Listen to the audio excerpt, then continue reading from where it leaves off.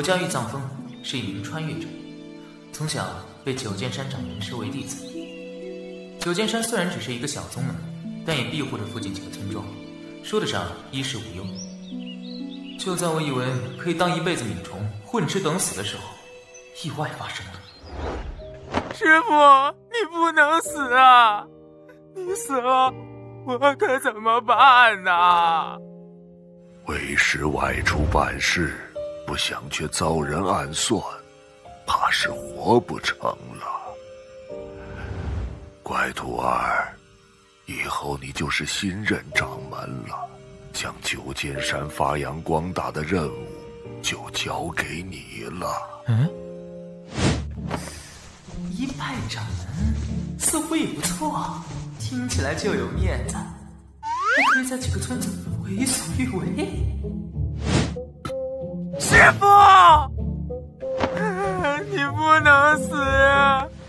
你死了，我可怎么活呀？你还没告诉我宗门的宝贝藏在哪儿呢？师傅，你还没死啊？为师刚刚只是失血性休克，还剩最后一口气。我还有一件重要的事要跟你交代。为师之前接了狂虎堂的战帖，3日后就是约定上门挑战的日子。一切就都靠你了，可千万不能夺了九剑山的威名啊！什么？喂，老头儿，我不会刚当上掌门后面就交给你了，乖徒儿。我去，不是吧，老头儿？不过九剑山有个屁的威名，单传独苗，怎么和人多势众的狂虎堂比？要不我还是偷偷跑路吧。叮！什么声音？检测到宿主即将6号，激活兽图返利系统。宿主玉藏风，九剑山掌门，境界真元境1重天，弟子无，物品清风剑，下品利器。只要赠予弟子东西，就可以获得倍返奖励哦。奖励最低2倍，最高10000倍。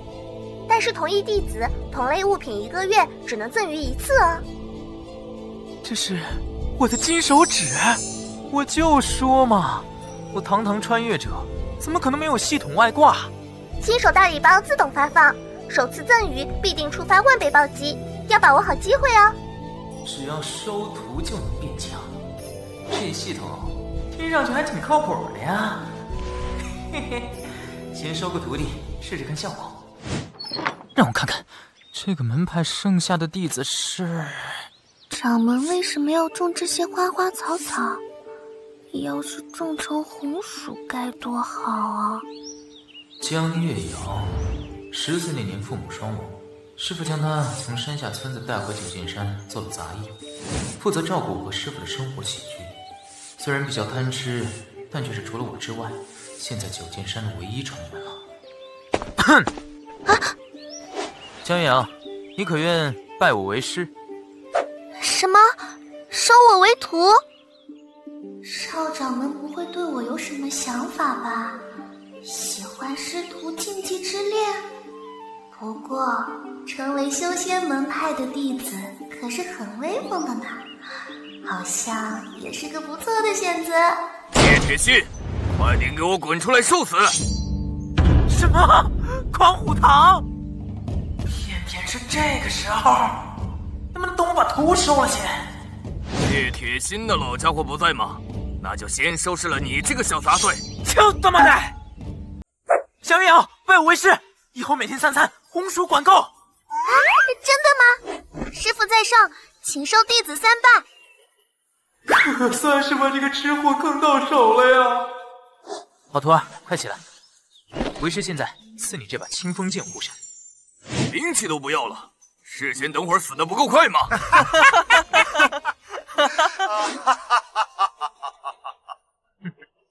等会儿就让你们知道我的厉害。你赐予弟子下品利器清风剑，首次赠予触发10000倍暴击，获得玄级圣品灵器七星剑。旋级上品灵气，这下有救了。黄虎堂的人，速速上前受死！王八，不知死活！居然是上品灵气！手下饶命！手下饶命！都是王虎这老家伙的主意，不关我们的事儿啊！约战日期不是3天后吗？你们怎么现在就来了？黄虎堂堂主呢？手下息怒，是我们堂主大人得知贵派剑铁心前辈受伤的消息，所以才派王虎前来试探九剑山虚实的。原来如此，怪不得此等废材也敢只身杀上我九剑山。只是狂虎堂下了战帖，为何不堂堂正正一战？是欺我九剑山无人吗？滚回去告诉你们堂主，今夜5时，九剑山新掌门要亲临狂虎堂赴约，让他洗干净脖子，给我等着。这还不快滚！狂虎堂怎知老头子重伤的消息？莫非老头子的死跟他们也有关系？看来只有今晚拿下那狂虎堂的堂主，才能知道究竟发生了什么了。师父居然如此厉害，他还是我认识的那个少掌门吗？今夜为师要去狂虎堂一趟，月阳，你修为太差，若是留你一人镇守山门，恐怕会有所不测。现在为师再赐你九剑山传承功法百剑诀，提升实力。这是黄级上品功法，我竟然瞬间便融会贯通了。黄级上品功法虽强，但没有足够的功力，也无法发挥其真正的威力。为师再传你100日修为，你好好领悟。我的修为在不断的上升，师父这是在把自己的功力传输给我。居然突破到聚气期了。司老头说碧瑶这丫头没有修炼天赋，终身无法突破到聚气期。看来只要有系统的加持，弟子本身的资质就并不重要了。哼哼，小爷我如今系统在手，再多收几百上千个徒弟，不分分钟征服整个修仙界？好了，岳阳，你刚刚突破境界，还需自行适应。为师方才为你传功，元气大损，需静养片刻。你先下去吧。弟子绝不辜负师尊栽培，弟子定要将九剑山发扬光大，以报师尊再造天恩。你能有这份心，为师就很欣慰了。Nice！ 第一个徒弟攻略完成。赶紧看看系统返还了什么好东西。宿主玉藏峰，九剑山掌门，境界结丹境3重天，弟子江月阳，物品七星剑，玄级上品灵气。你向弟子传授100日修为，触发300倍暴击，获得82年修为。你向弟子传授黄级上品功法百剑诀，触发100倍。今夜狂虎堂之行，我便有10成把握了。九剑山能否在我手上恢复昔日荣光，就在此一役。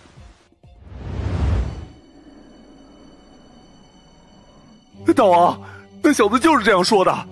堂主大人，哼，年轻气盛，不知天高地厚，打伤我狂虎堂，大言不惭。除非他师尊剑铁心恢复全盛时期的修为，不然本堂主还不曾把任何人放在眼里。啊！九剑山掌门玉藏峰赴约而来，张峰何在？速速前来受死！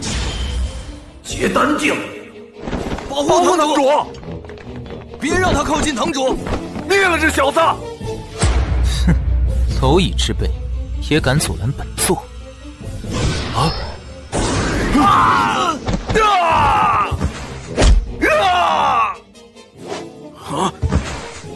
小子，你到底什么来头？九剑山除了剑铁心那个老头之外，他那个徒弟玉藏峰，据我所知不过是个混吃等死的废物。你绝对不是玉藏峰，你是什么人？这评价可真毫不留情呢。过去的我真有那么废材吗？废话少说，张峰，你只需要知道不是取你性命之人就行了。哼，想取老夫性命？那就要看看阁下有多少斤两了。罗汉拳，竟然比我还快，他的修为莫非在我之上？战斗中还敢分神，找死！就算你的修为在我之上，可使用的毕竟也只是皇级上品功法，我这玄级下品金钟罩有20年功力，你破得了吗？是吗？七星剑，剑来！什么？居然是玄级上品灵器！不愧是结丹期修士，连玄级上品灵器也认识。那你也应该知道，凭我手中这把七星剑，本座要取你狗命，如探囊取物。不过我可以留你一命，只要你说出是谁伤了我师父剑铁心，我保证绝不杀你。你果然是知道了些什么。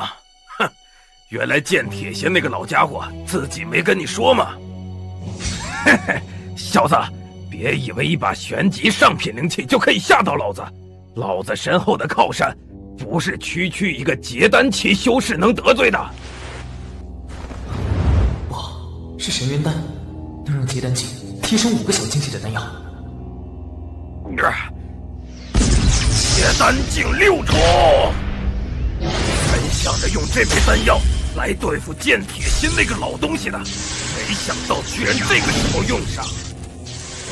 能死在结丹境6重手上，你也可以死而瞑目了。去死吧！还好系统返还的功力基本上和自己辛苦修炼来的一样扎实，否则这一击换做寻常的结丹境3重，可能就已经死了。居然没死，怎么可能？哼，丹药终究只是外力，想要杀我，这点本事不够。现在轮到我了，三阳剑诀，破日式。玄级上品剑诀，九剑山怎么可能有这种等级的功法？金钟罩功！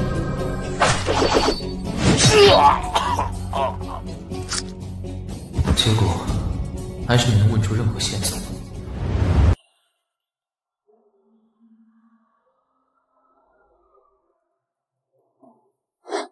黄虎堂居然被人灭了！这黄虎堂堂主结丹境修为，在这一带几乎无敌，怎么会被人杀死？他死了，王长老所吩咐的事可就难办了。师兄有活口，快说，到底发生什么事了？堂主被仇家追上门来，与强敌奋战，最终不敌，死于仇敌剑下。可知道对方身份？不知道。废物，留你何用？好了，师弟，我们也该走了。要是被人知道我玄剑宗弟子出现在这儿，恐怕不好跟掌门交代。是，师兄。玄剑宗吗？原来如此。想不到老头子的死，居然跟超级宗门玄剑宗有关。玄剑宗乃是苍玄大陆东域的霸主之一，与天苍宗和羽仙门齐名，连元婴强者在他们眼中都如同蝼蚁，被这等大势力盯上，可就不好办了呀。在九剑山根基还没壮大之前，还是小心一点为妙。这狂虎堂也算是一方豪强，应该有些积蓄。这张峰会藏在哪儿呢？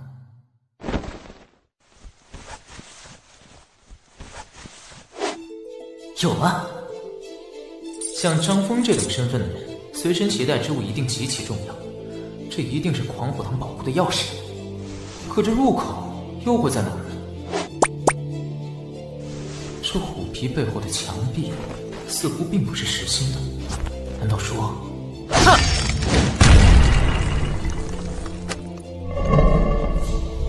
果然没有猜错，真的在这儿。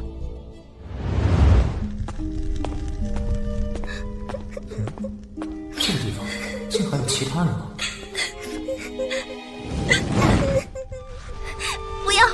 不要杀我，我什么都愿意做。大爷，求您行行好，放过我们吧。这些都是狂虎堂劫掠的名物吗？这狂虎堂果真无恶不作，怪不得老头子生前一心想灭了狂虎堂。两位姐姐，你们不要怕，我不是狂虎堂的人。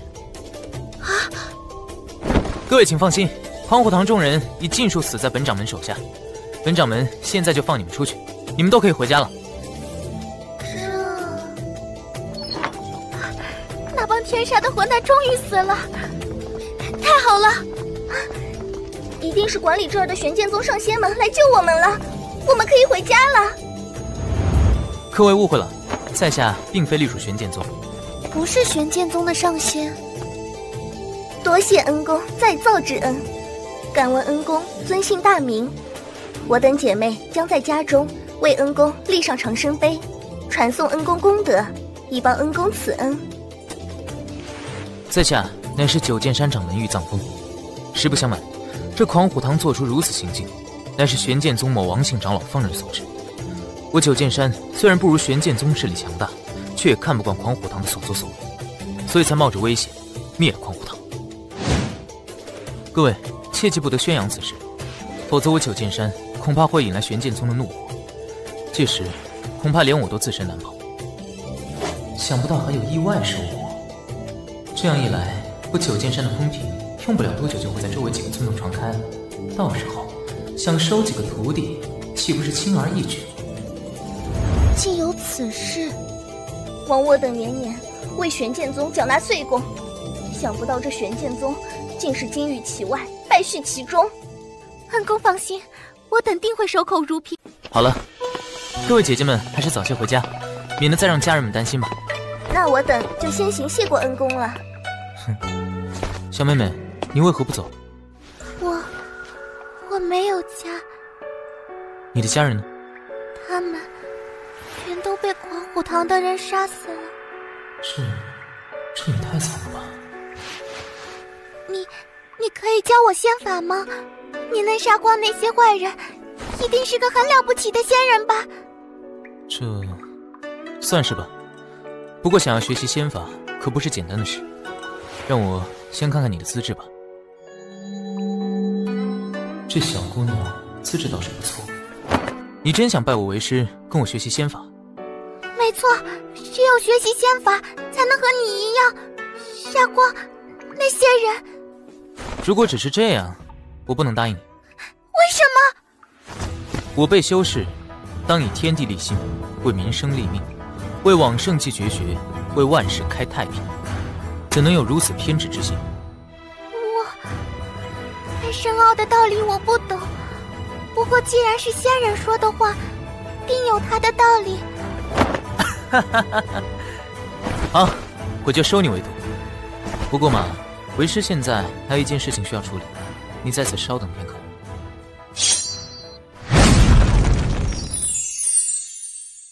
没想到这狂虎堂也是穷的可以，除了些零食和低级丹药，也只有这把下品灵剑，勉强还算不错。你既然拜我为师，这柄下品灵剑便是为师送你的拜师礼。下品灵剑，宿主授徒下品灵剑，符合条件，开启万倍返还，暴击随机，是否开启？开启。开启成功，恭喜宿主触发10倍暴击，获得极品灵器龙泉剑。才10倍暴击，等回伤后再好养养吧。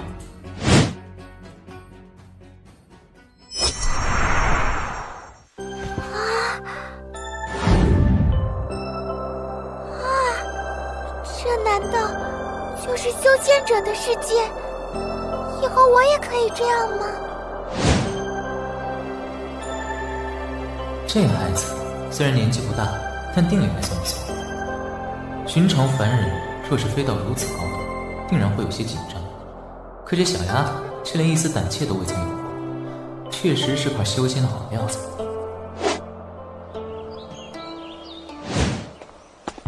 师傅，从今日起，你便是我九剑山第3代弟子。弟子将来拜见师傅。快请起。我这新收的弟子好像有点死心眼儿。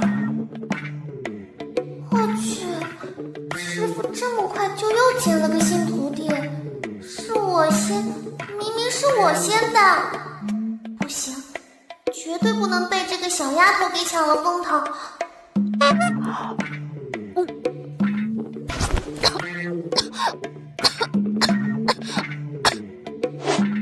吃，一天就知道吃，不见你多做几次功课。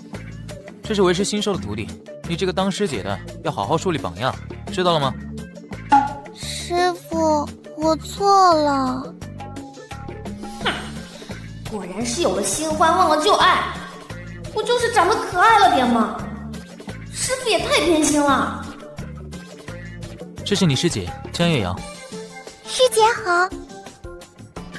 师妹好。小狐狸精，转什么转？看我以后怎么收拾你！月瑶，去把百剑诀练习100遍，不练完不准吃晚饭。啊，师父别呀，会饿死人的。好吧。要不是系统限制单个弟子每月有传功上线，不然天天薅他羊毛。看来还得多收几个弟子轮着来才行。不过这个新收的徒弟倒是可以再发掘一下。既然你有心修仙，为师就把这玄级上品功法三阳剑诀传授你，能领悟多少就看你自己的造化了。这是什么东西？师父，这便是仙法。想要成为修仙者，必须要打通灵脉，学习仙法。现在跟你说这些，你也未必会懂。待为师帮你打通灵脉后，多练练，自然就明白了。看来传授他100日修为，已经让他的灵脉成功打通了。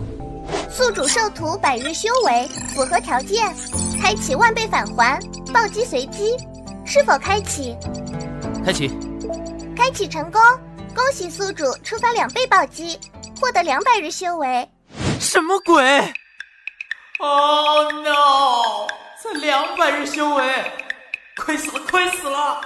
发现弟子隐藏体质。这是宿主是否传授100年功力，供弟子江兰觉醒先天道体？居然是万年一遇的先天道体，我真是捡到宝了呀！若是激活后系统返还，我该会得到什么样的强大体质？同意。好嘞。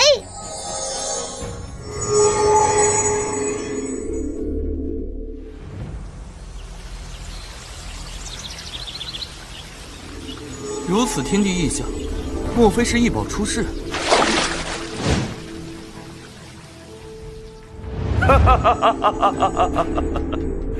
如此天地异象，必定有异宝出世。小的们，跟我走。是，老大。师父，如此天地异变，看方向是九剑山。九剑山毕竟曾经鼎盛一时，那老家伙留下些好东西也不是不可能。此等天地异象已经引起其他势力开始动作。千亿，你也动身，那是属于我玄剑门的东西，一定要拿回来。如果有人不愿让我们得到，我们得不到的东西，那就谁都别想得到。是，师父。没想到徒儿你身负先天道体体质，为师为你打通先天道体，修为大损，总算帮你觉醒了体质。接下来你修仙一途坦坦荡荡，不会再遇到什么瓶颈。嘿嘿嘿，这次花费了100年修为，虽然修为倒退，但是一会儿系统不知道会给我什么奖励。弟子必定不会辜负师父看重。你有这心，那就好。师父，你没事吧？无妨，这点修为对为师来说只是毛毛雨，只是要你记住，修炼一途终究还是要靠自己领悟。你下去磨合吧，为师需要好好休养一番。是，师父。想不到师父他居然为我付出了这么多。系统，出来，快给我返还！宿主帮助弟子激活先天道体体质，符合条件，开启100倍返还，暴暴击随机，是否开启？开启！开启成功，恭喜宿主触发1000倍暴击，获得逆天改命无垢肢体词条。开启逆天改命系统，宿主可通过激活弟子体质，获得相应逆天改命体质词条。逆天改命。宿主玉藏风，九剑山掌门，境界真元境9重天，弟子江月瑶、江兰。物品龙泉剑，极品灵器，逆天改命无垢之体，人间最纯净体质，对境界与学习功法不再有瓶颈，可随意沟通天地灵气。虽然成功后修为倒退了，但是我绝对不亏。我甚至感觉如今真元境9重的境界与之前的结丹境3重还要强上1倍有余。无垢之体除了修炼境界与功法无瓶颈，还可以随意沟通天地灵气。俗话说无限蓝。开启天道突破系统，宿主从结丹境开始，可进行天道难度破境，以获得更强大的实力。天道突破每个境界为10重。修仙者的境界分为聚气境、真元境、结丹境、元婴境、化神境、悟道境、羽化境与登仙境。只有宿主与宿主弟子才可以进行天道突破哦。需宿主真元境1重后，收集5行灵气，突破天道结丹境。5行灵气，传闻中只有雷泽才出现，看来得找时间去一趟了。九剑山的垃圾们，给老子滚出来！这时候有人打上门，真晦气。系统，给我继续返还，我要升级。宿主传授弟子江兰3阳剑诀符合条件，开启10000倍返还，暴击随机，是否开启？给我开！不管是头红子体，一定要给我来多大的！开启成功，恭喜宿主触发200倍暴击，获得3阳剑诀，剑意境界，剑随意动。哎呦喂，竟然是剑随意动！剑随意动可是领悟剑意的第2层境界，只有元婴期大佬才有这个资格领悟剑意。我倒是要看看哪个不长眼的敢来找我九剑山的麻烦。哼，怎么是你们这2个小娃娃？叫你们大人滚出来！你不要嚣张，我师父很厉害的。剑铁信都死了，你们九剑山还有什么高手？快让你们大人出来，让本堡主看看。啊！不过刚打通经脉就下品灵剑，看来这一趟九剑山是来对了。师父，跪下，饶你不死。一个真元境小家伙也敢在堡主面前嚣张！啊！竟然是真元境大圆满的高手，师父修为还未恢复过来，这该如何是好？在我面前还敢不出剑，给我死！就凭你，也配让我出剑？啊！好快的剑！哼，你小子实力不错，不过出来混，是要看背景讲实力。加入我级上榜，我可以饶你们一命。你要么跪，要么死。大言不惭，找死！看好了，为师只演示一遍。啊！哦，我还没出力，你怎么就跪下了？堡主，你怎么给这个臭小子跪下了？他做了什么？大伙儿跟我一起上！刚刚那股剑气，莫非是传说中的剑随意动？给老子闭嘴！刚才是我瞎了眼睛，没认出前辈的厉害，还望前辈大人不计小人过。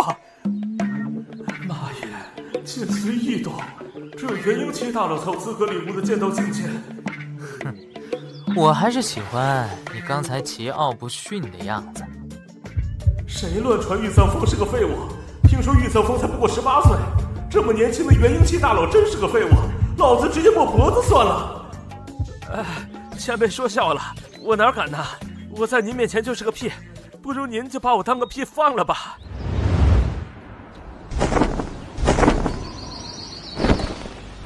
老大，这么恐怖的剑意，是不是玄剑门的长老来了？这股剑意，莫非是玄剑门的人比老子先到了？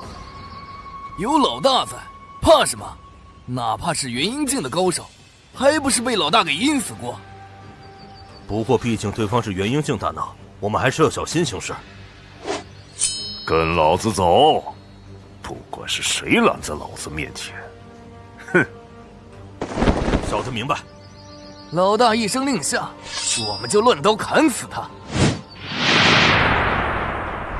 这股剑意，玄剑门的人来了。从剑意上看，不像是玄剑门的人，难道是九剑山？不管是谁，都只能是我的猎物。这剑意，剑随意动，难道剑铁心还没死？这不可能，师父不可能失手。罢了，不管是谁，只要敢动我玄剑门的东西，那都只会是我玄剑门的敌人。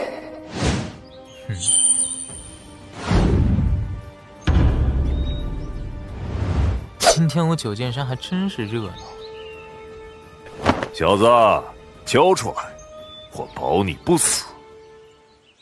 交出来？交什么东西？难道他们要我手里的剑意？不应该啊！七品灵气虽然珍贵，但是也不至于闹这么大阵仗。他们肯定是看我九剑山人丁凋零，想要来抢地皮。哼，还真以为我九剑山没人了。看他们之间互相在借口，我可以从这个方向下手。来，你试试，拿不拿得走？哥们儿，我虽然只是真元境9重天，剑随意动，再加上无限蓝，还怕对付不了你一个结丹境后期？这股剑意，九剑山什么时候有这么厉害的人物？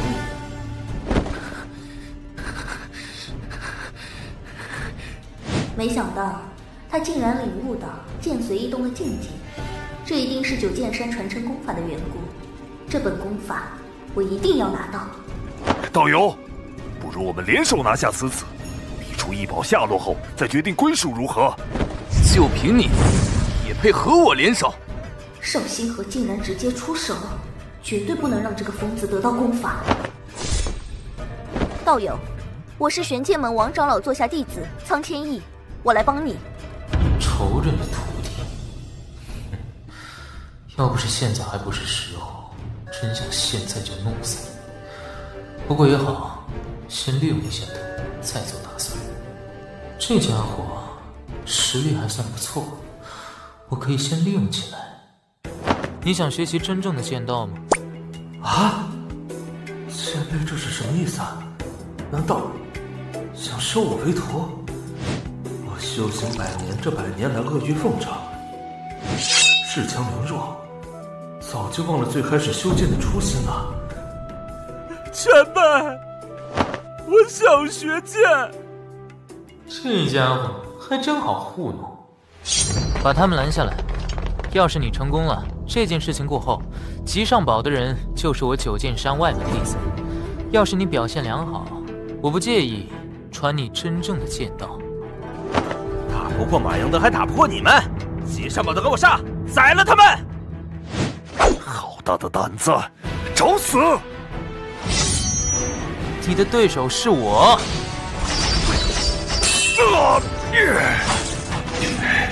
我全力一击，竟然落了下风，这小子有古怪。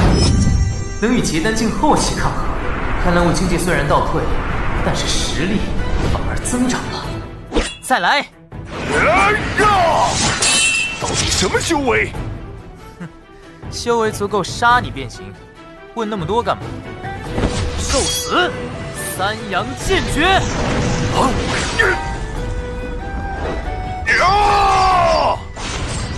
不是真元境修士。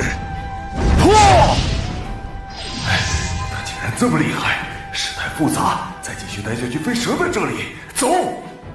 到底是结丹境后期修士，果然还是有几分本事。大哥，老大，你们老大不讲义气跑了。冲！能跑几个算几个，冲！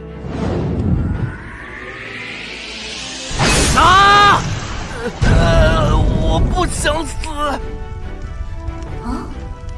玉藏风竟然这么厉害，肯定是九剑山传承的功法。哼，和我交手，还敢分心？糟糕！天五阁绝学翻云掌。看来你玄剑门的逆水剑也不过如此。道友救我！救你个毛线！我巴不得你死在这里！狗咬狗，一嘴毛。他是天五阁首徒邵星河，他来这里就说明天五阁也盯上你了。要是没有我玄剑门的庇护，九剑山是躲不过这一劫的。先不急，那个叫邵星河的，从一开始就没给我好脸色，估计也是没安好心。这两人背后的宗门，我目前都惹不起。要不我先带着他们跑路，让这俩货狗咬狗一嘴毛。一会儿你找准机会，带着江月瑶和江南先离开，在50里外千轩镇等我。啊，这哪儿？雷泽。啊！去雷泽那种大凶之地，不是找死吗？不过，既然长人这样说，那就一定有他的道理。干了！没想到闹出这么大的动静，九剑山是没法子待了。这次一离开，九剑山肯定要落入其他人手里。就希望我老头子不会诈尸骂我了。3年，最多3年，我绝对能回来。道友说的对，我来助你。啊！玉藏风，你什么意思？有点意思。什么意思？哼，就是要杀你的意思。不好，难道师傅对剑铁星出手的事情败露了？呀！想离开，我不会拦路。为什么？没兴趣。走。一开始来九剑山，是以为这里有异宝出世，打算依靠异宝来撑过元婴天劫，没想到竟然有个元婴之下就领悟剑意的小子。要是能拿下他，从他口中逼问出领悟之法，我领悟出武艺，哪怕没有异宝，我也能渡过天劫。邵星河，我俩联手把他拿下，再决定异宝归属怎么样？收起你的小心思，我不是白痴。看来这个邵星河是个自尊心很强的人。一会儿打发了苍千翼，这货肯定还要出手，可以从这方面对付他。邵道友，不如我们联手好了。天武阁和我玄剑门本来就不对付，平日在有明州摩擦不断。玉藏峰看似只有真元境，真实的境界至少是结丹境中期以上。他俩要是联手，我绝对跑不掉。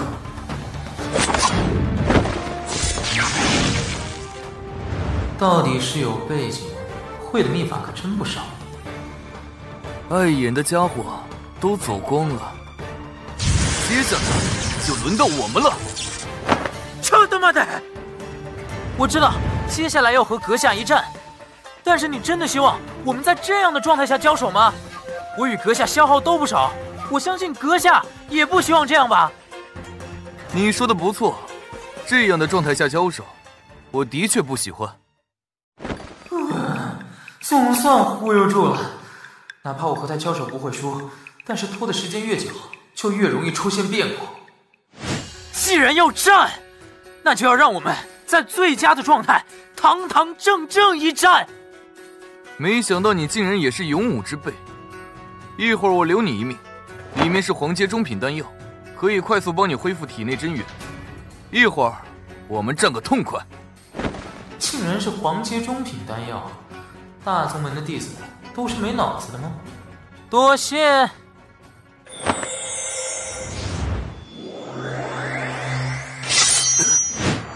你敢骗我？是你自己没脑子。拜拜了你呢！不管你跑到天涯海角，我都要亲手杀了你！不知道掌门怎么样了，真希望他没事。堡主，小的不明白，你为什么要……你在教我做事？您让咱们堡内所有人一起逃命，可是堡主真的值得吗？你不懂掌门的厉害，要是咱们能从他手里学到一招半式，就足够受用终生了。不就是个真元境的小子吗？掌门来了，我就知道掌门轻轻松松就能脱身。掌门，我就知道你想脱身绝对轻轻松。其他人怎么样？一路上都没有出什么岔子，都在镇子里安顿着。你那边的人还有多久到千寻镇？最多还有半天时间。半天后带上你信任的人，镇子西边的空地集合。到时候我会告诉你具体的计划。是。天武阁、玄剑门、永宁州这两大巨头都冒头了，在看不到的地方，不知道还有多少势力蠢蠢欲动。没想到江兰激活体质，引起这么大的动静。还是自己腰杆子不够硬啊！要是老子实力够强，势力够大，背景够硬，谁敢多放个屁？参见掌门。堡主，我不明白。安才，不能对掌门不敬。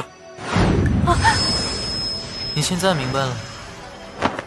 剑意，真元境就能领悟剑意，他绝对没有看起来这么简单。既然明白了，那就说正事儿。目前永宁州的情况对我们很不利，所以我想去雷泽，想听听你们的想法。掌门，我们这点人去雷泽是不是有点太冒险了？我倒是认为去雷泽是目前最好的选择。说说你的想法。目前永宁州局势复杂，天武阁和玄剑门已经开始动作，毕竟九剑山这事闹得不小，其他势力也是蠢蠢欲动，所以我们继续在永宁州待着，迟早都会被发现。雷泽虽然妖兽横行，但是雷泽里的势力就是没有规矩，没有规矩就意味着我们在那里还有机会。只是我们有一个最大的问题。你是担心我们实力不够，刚刚进入雷泽就全折在那里？我的确有这个顾虑。只要你们加入我九剑门，那这些问题都不是问题。雷泽灵气充沛，我有把握让大家在短时间内实力提高一个大境界。那掌门，你有几成把握？10成。那我要怎么相信掌门你的话？你要是不信我，就不会到这里来了。这股药香，王阶极品丹药，光是闻到这股味道，我平静都似乎松动了。安才愿与极上宝一众门人加入九剑山。现在这帮人算是真心实意和我一条船了，就是我这点家底太薄了呀。那就这样定了，休养一晚，明天一早我们就出发。系统，他们是我九剑山的人了，他可以给我返还不？可以。那还等什么？赶紧给返还呢！宿主传授门人丹药，符合条件，开启1000倍返还，暴击随机，是否开启？开启。开启成功，恭喜宿主触发100倍暴击，获得玄阶下品丹药，接若丹。看来系统返还不是亲传弟子也可以，只是返还的上限打了个折扣。不过这样也够了，在雷泽里，只要系统能返还，那我们成事的机会会大很多。最多3年，3年后我一定回来。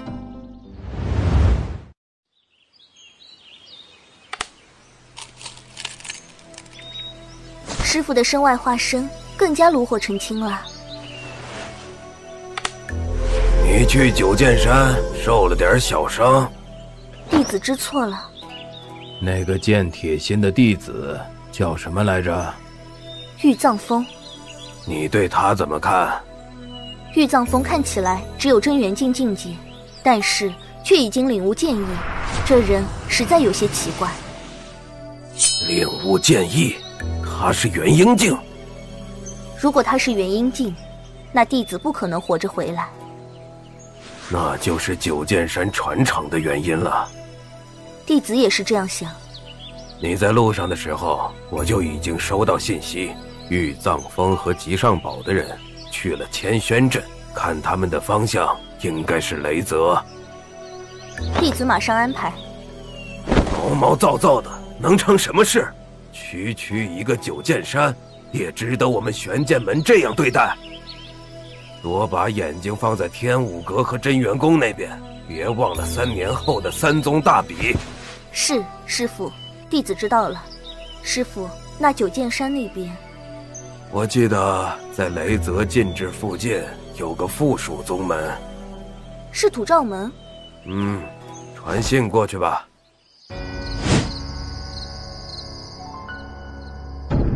刚才大家也知道了，玄剑门要我们做什么。区区一个九剑山，都要我们土照门出手，真不知道玄剑门是怎么想的。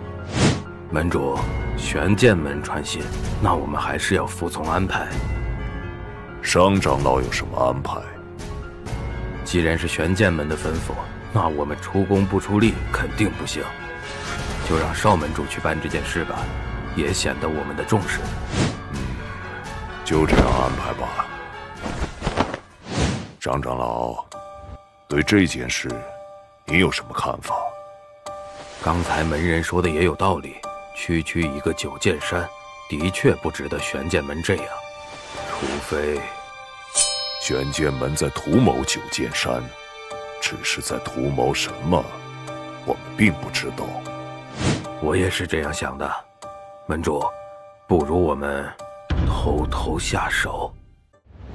说一套做一套，玄剑门那边会对我们有意见。我土照门附属玄剑门200年，每年供奉丝毫不差，但玄剑门是怎么做的？他们把我们发配到这个鸟不拉屎的地方，抵御雷泽妖兽。这200年来，门内死了多少人？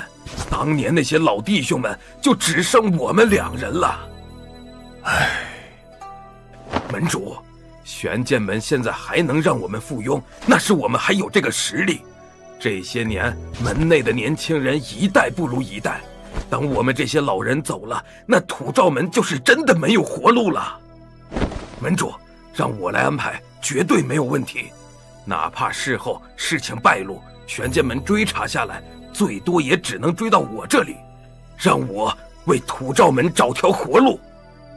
那你有多少把握？70%。那就干吧。掌门，再过半天就到了禁制之地了，凭我们这些人硬闯是闯不过去的。永宁州与雷泽之间的禁制，有实力不弱的势力镇守。禁制不但阻隔妖兽入侵，也同样拦着永宁州里的修士过去，的确是个麻烦。你有什么办法吗？恐怕得找暗道上的人了。我有个暗道上的朋友。安才，这事儿就交给你和他去办。暗道上的人看重利益，我们这里人这么多，恐怕开价不低。能用灵石解决的问题都不是问题，这个问题我来解决。现在你也是我九剑山的人了，话说你的家当有多少？掌门，不带这样玩的。掌门，我就这点家底儿。瞧你这抠抠搜搜的样子，我还你双倍。真双倍？说双倍就双倍，一口唾沫一个钉。一会儿系统返还了，别说2倍，3倍都还得起。哎呦，你小子还算可以啊，居然有2000灵石，难怪舍不得。都是血汗钱，血汗钱。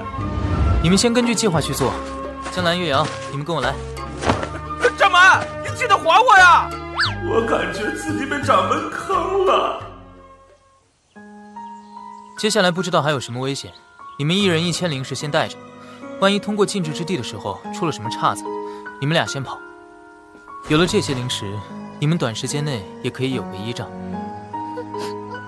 师傅，我不要，不管发生什么事情，都要和您在一起。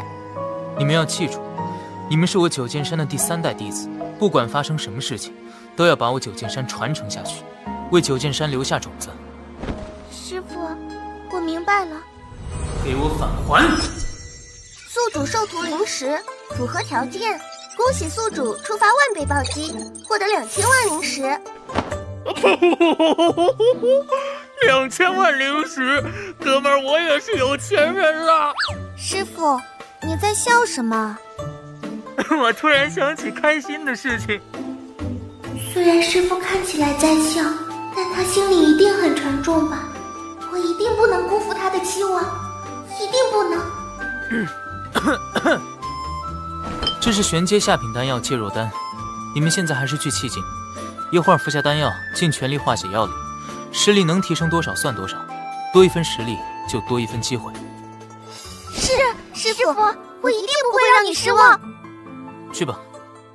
这俩徒弟一个都不省心，给个东西还得连哄带骗，薅个羊毛容易吗？宿主授徒丹药，符合条件，恭喜宿主触发10倍暴击，获得玄阶中品丹药接弱丹。为什么心里头不得劲儿呢？掌门，你这是什么意思啊？我的妈呀，这全都是黄阶中品以上的丹药，掌门这么富的吗？你们都是我九剑山的人了，我肯定不能亏待你们。这些丹药你拿去分分，接下来说不定是玩命的事儿，大伙儿能提升多少算多少吧。我明白。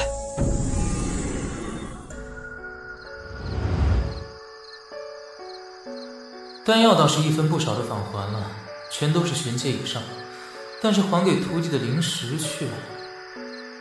果然还钱这种行为不属于授予，系统是不会开启返还的呢。真是个抠门的系统。谁？是我，掌门。搭上线了？搭上了，但是对方开价不低。幸好哥们儿，我现在是个土财主，不然还真的为灵石泛滥。不管对方开价多少，答应他。过去即是过去，未来即是未来。有。对方说约定3天后见。你说，已经有九剑山那群人的消息了？那伙人正准备偷偷摸摸地通过禁制之地。哼，我土兆门镇守禁制之地200年，禁制之地所有实力，从没有人从我们眼皮子底下溜走过。那是你眼瞎，偷溜的多了去了。你是怎么查到这个消息的？门内有个弟子一直在搞暗道的活，我盯了他很久了。那伙人联系的就是他。那你盯紧了，咱们到时候给他们来个一网打尽。晓得明白。少门主果然厉害，没想到这么快就查到了九剑山的消息。也得看是谁的儿子。那接下来你打算怎么做？抢人吗？明抢是不可能明抢，我已经安排下去了。等少掌门得手后，我们在暗中结下。这些人嘴巴严不严？门主放心，他们都是门内培养的死士，背景也干净。等抓到人后，他们不会回土兆门，直接去一个隐秘的地方，逼问出玄剑门看中的东西后，我会吩咐他们直接灭口，哪怕玄剑门来查，也不会查到什么。安排妥当就好。一般事我放心。来的是谁？是我。这么多人，风险有点大。我们知道风险比较大，所以也不为难你。这里有1万灵石，是预付金。要是你带我们过禁制之地，我再付1万灵石。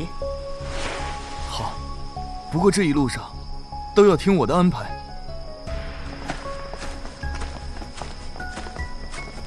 兄弟，我看你对这里这么熟悉，是这里的巡逻弟子？闭嘴！我虽然不懂禁制阵法，但是也能感觉出来，这里的灵气波动是要薄弱很多。快过去，速度要快。多谢了，兄弟。少掌门，他们已经准备离开了，咱们是不是该出手了？全都给我拿下，一个都别放走。先别动，可能是路过的。不对，他们是奔我们来的。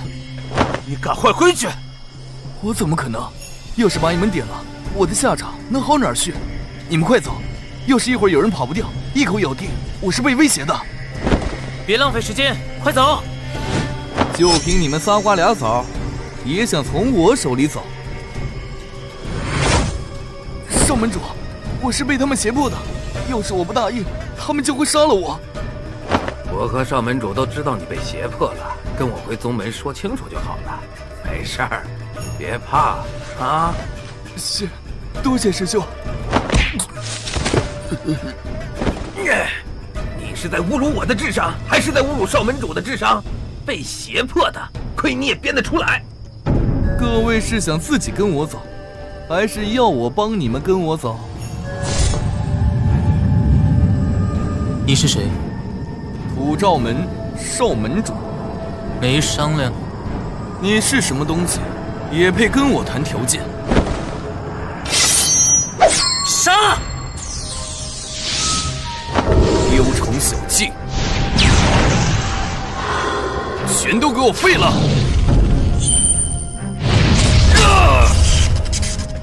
阿彩，你护住他们，其他人跟我一起拦住剩下的。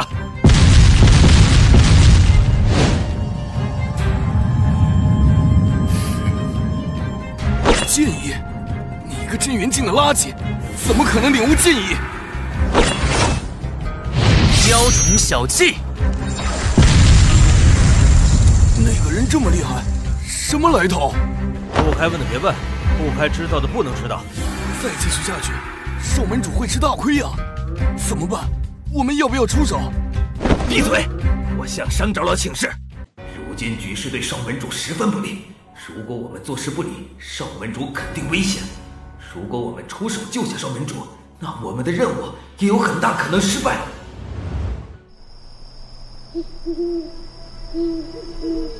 文儿与九剑山已经交上手了吧？算时间应该差不多了。土照门这次可是要崛起喽！长老，不好了！商长老，怎么了？少门主有危险！不可能，文儿是结丹境修士，对付一个真元境的小子，不能有变故。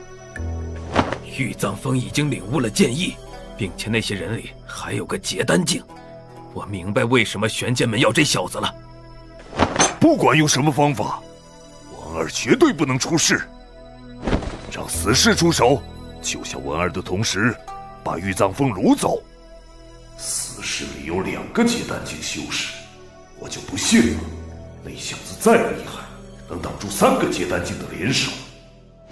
商长老有令，救下少门主，不惜一切代价带走那个年轻人。是。小子，今日我便要你知道，什么叫做结丹境修士。结丹境修士也不过如此。好恐怖的力量，这就是师父的实力吗？呀！行法术，土流壁，区飞剑，怎么可能破掉我的土流壁？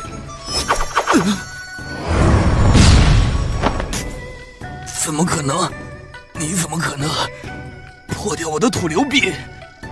解开禁制，让我们过去，我可以饶你不死。不可能，这不可能，我不可能输。少门主，我们来了！又一个结丹境，就是少门主！快，给我一起拦住他们！小子，你今天要死在这里！不行法术，连柱刺！这些人怎么跟个傻子似的，出招就要叫名儿，又不会给自己加 buff。给我死！先法术，先中枪！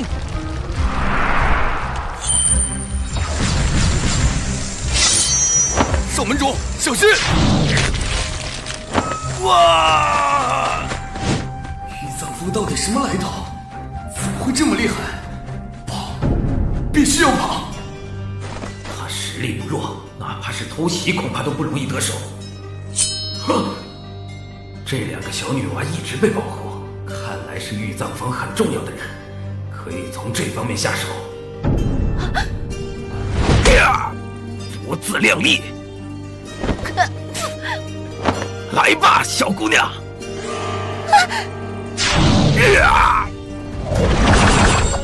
找死！想要人就自己来找我！哇！保护上门主离开！小子，就算你是结丹境修士，也得死在我的自爆之下！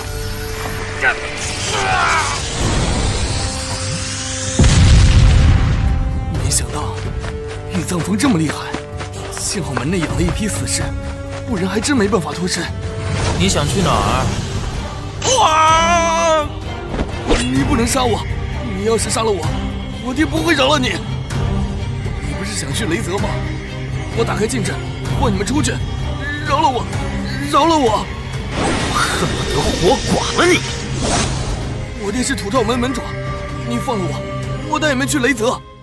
这个人是土照门少门主，留着他也是个筹码。放了你，你又怎么带我们过去？放心，你现在可是我的小宝贝儿，我怎么舍得对你怎么样？什么？除他，其他人都解决了。哼，我更喜欢你们刚才桀骜不驯的样子。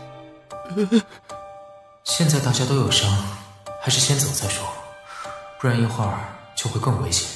把他带走，其他人废了修为都放了，让他们回去给宫月雨带个话，想要他儿子，带着我徒弟来换。糟糕，少门主被抓，这事儿不好给门主交代呀。你在害怕？哼，我怕什么？你在担心土照门会怎么处理你？同时我也很好奇，你抓我一个小孩子有什么用？闭嘴！他们开口了吗？掌门，你是不知道，这个少门主怂得很，稍微来点硬的他就软了，然后就全交代了。这是破禁之法，掌门，你先过目。恭喜宿主掌控黄阶破禁之法，可100%成功率破除禁制之地阵法。这样一来，只靠着我们自己也能随时随地都去雷泽了。剩下的就需要想办法救出江兰。你们办事我放心，把过禁忌之地的方法传下去。这段时间提升实力的同时，也必须得把破禁之法给掌握了。是门主，我一定把这事给您办踏实了。宿主授门人法门符合条件，恭喜宿主触发100倍暴击，获得破禁之眼，可看破玄阶以下阵法。好家伙，简直好家伙！系统在这时候真给力。我交给你一个任务，把这个破禁之法在暗道里散布出去。掌门，你是要引起大乱子？毕竟咱们没背景，也没啥势力，只有先乱起来，我们才能乱中取胜。并且安采你也想法子和暗道上的人合作，零食不是问题。爷兜里可是有1-2千万零食，也是土财主，嘿嘿嘿嘿嘿。掌门的心思我明白了，我这就去办。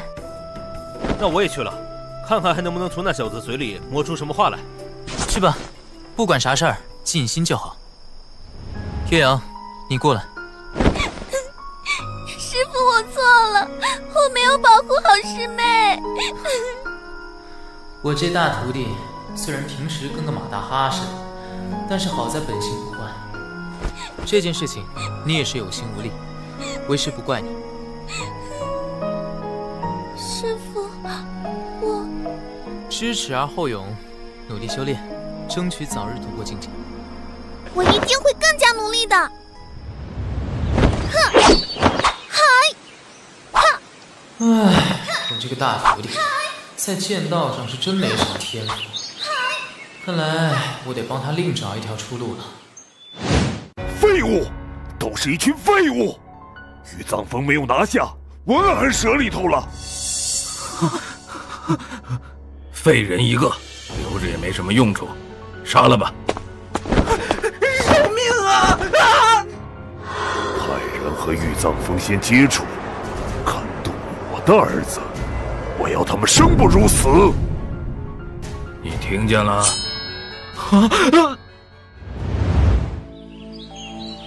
这些都是玄剑门搞出来的鬼，迟早得让玄剑门还债，不然我得亏死。掌门，您交代给我的事情已经办妥了，已经有人愿意和我们接触，谈谈合作的事情。对方是什么人？可靠不？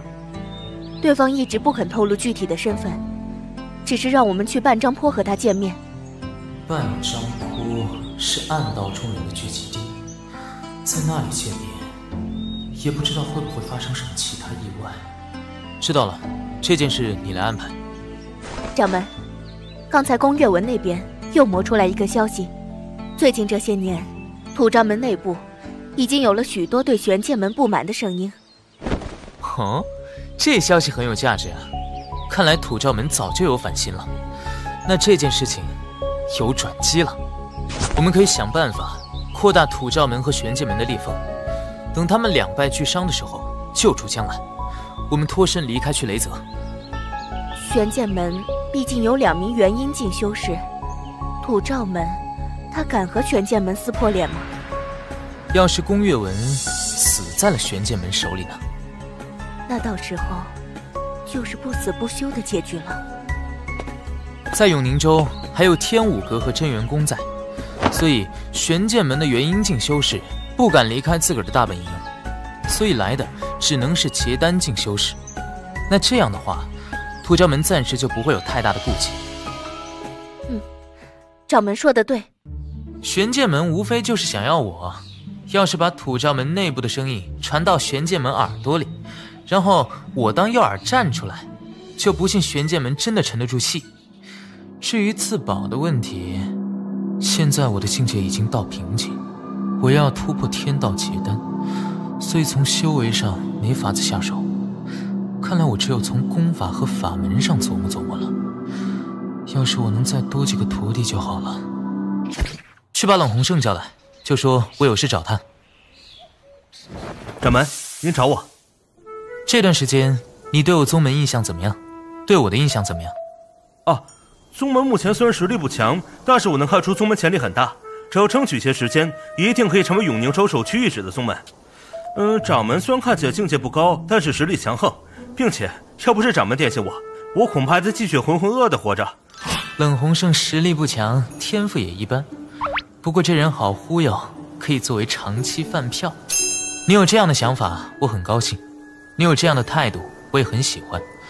叫你过来，不为别的，只为帮你提升实力。掌门，别说话，静心感悟我3阳剑诀的精髓。怎么样，领悟了多少？事我愚钝，如此精妙的剑诀，竟然只领悟到我掌门的一点皮毛。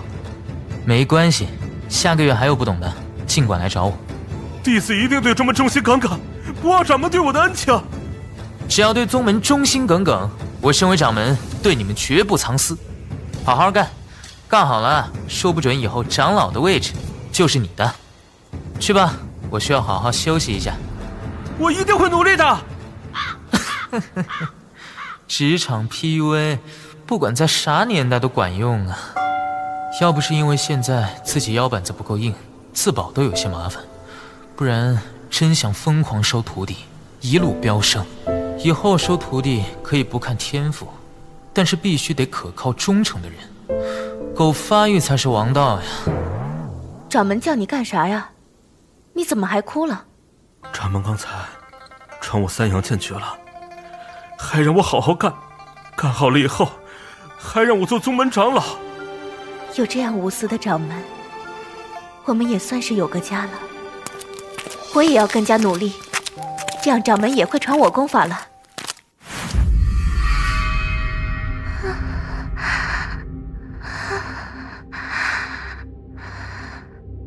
这孩子还挺硬，不管用什么手段，连哼都不哼一声。是啊，有时候他还对我笑，挺瘆人的。休息一下，一会儿再来。干脆我们用那一招，上头给化了，他不能死。喂，臭丫头，你什么来头？为什么土罩门要抓你个小娃娃来这儿？难不成是有什么奇怪的癖好吗？奇怪的癖好？那是什么？我叫江来，九剑山弟子。你呢？你又是谁啊？为什么被抓来？哼，我家老头招惹了土罩门，可惜技不如人，被人灭了满门。现在只剩我一个被抓来了，也不知道那帮混账想要从我这儿问出一些什么。是。他看起来很平静，内心一定很痛苦吧？喂，你这小丫头，不要摆出一副同情的表情啊！话说回来了，你呢？那个听起来就不入流的什么九剑山，难道没人来救你吗？九剑山？对了，师傅，我师傅一定会来救我的。师傅？一般在门派之中，只有长老和掌门的弟子才会有专门的师傅。你这小娃娃还有师傅？你师傅什么境界？我师傅可是真元境修士，他可厉害呢。真元境？真元境修士？你指望一个真元境修士来救你？我看你师傅早就被人吓得屁滚尿流，丢下你跑路了。你还是认清现实吧。你这家伙真讨厌，不许你这样说我师傅一定会来救我的。真是个蠢丫头，你们到底是什么样的蠢蛋师傅，才会收了你这么个蠢蛋徒弟？难道你们师门擅长培育蠢蛋吗？不准你侮辱我师傅和九剑山，立刻给我师傅道歉。这丫头可真够死心眼的，她那个什么师傅是怎么哄骗到这么个单纯的丫头？而且这丫头的性格是我不擅长对付的类型啊。好了，之前是我说话太重，对不起。不过你师傅是不可能来救你的，土罩门高手如云，就算是结丹境也不够看的，何况真元境。有人来了。拜见门主，商长老。还是什么都没说吗？回禀门主，这孩子嘴巴严得很，什么都不肯说。你们下去。属下遵命。小姑娘，你叫什么名字？油盐不进，希望你一会儿也不开口。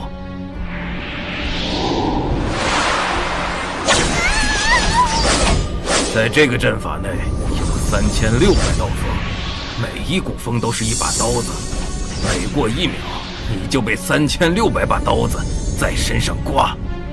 喂，死老头，犯不着对一个女孩用这等歹毒的手段吧？还轮不到你来教训我！闭嘴！说。我是不会说的。哼！该死！土罩门的这帮混蛋，怎么办？放着不管，这丫头可是会死的。没办法，谁叫我是个刀子嘴、豆腐心的人呢？只能先用那个阵法了。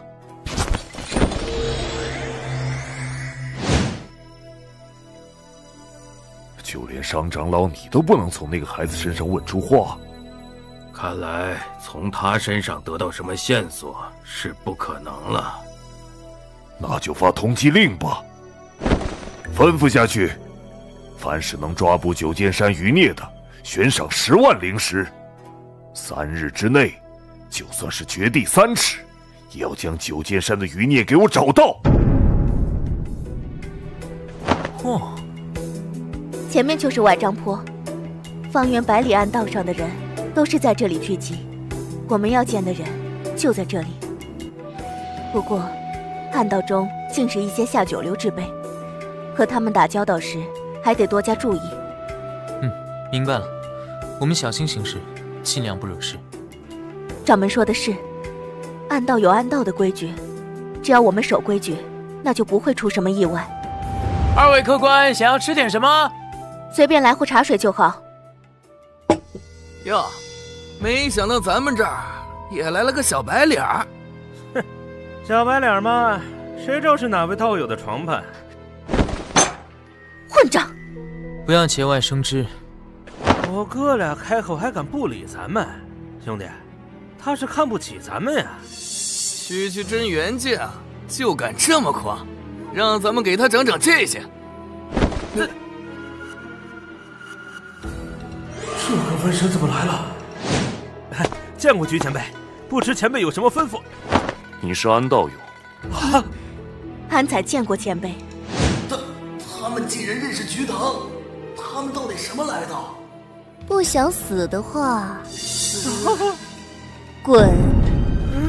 是，我们这就滚！这位就是老板吧？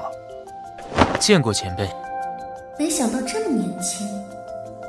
不知道玉道友找我们是想我们这些人干些什么活？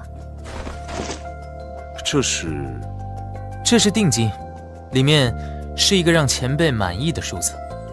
好大的手笔，100万灵石做定金，这活儿不轻松吧？所以灵石得让前辈满意。唉，再多我也没有兴趣。是对数字不满意？不，对灵石满意。只是你们这活儿有命挣没命花呀。前辈，你这话什么意思？在暗道中，消息可是很灵通的。我们明白了。不过，一下子能掏出这么多灵石，你就不怕我黑吃黑？前辈，你可以试试。不过，我也相信前辈不是那种目光短浅的人。我很久没有看到这么有趣的小辈了。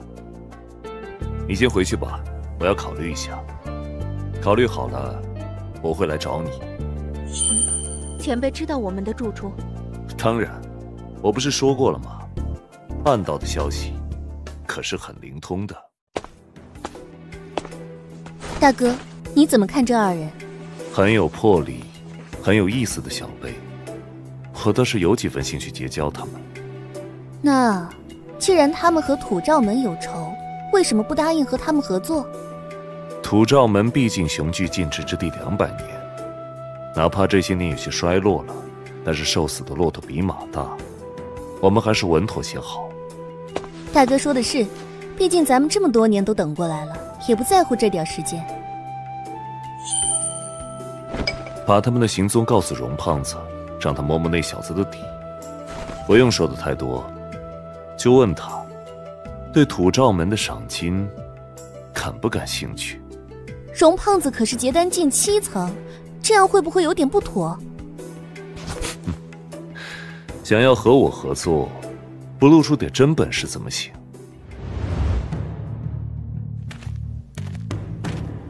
谁胆敢闯我洞府？荣道友，才几天没见就不认识奴家了？是你？你来做什么？我来，自然是给荣道友送灵石的。你什么意思？土照门对玉藏峰的10万灵石悬赏，就问道友你感不感兴趣？你葫芦里到底卖的什么药？就问道友感不感兴趣？如果没兴趣，奴家找其他人就是了。如果这小子真这么肥，你们舍得把蛋糕分给我？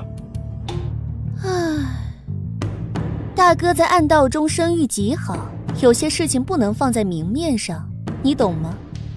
如果同意，我把他们行踪告诉你。好。为什么？我总感觉有些不踏实，心里面没上没下的。掌门，有什么不妥的地方吗？没事，我们先赶回去，再商量接下来的计划。小心！谁？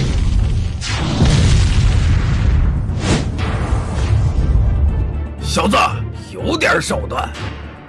我一路上都很小心，肯定是菊堂把我的行踪泄露出去了。不过，这样做对他有什么好处？想要我的脑袋，得看你有没有这个本事。不自量力！哼！好厉害的剑诀！哼，小子，你不行了吧？哼！你已经使出了全力，可是我还没有。发力！三阳剑诀，破地式！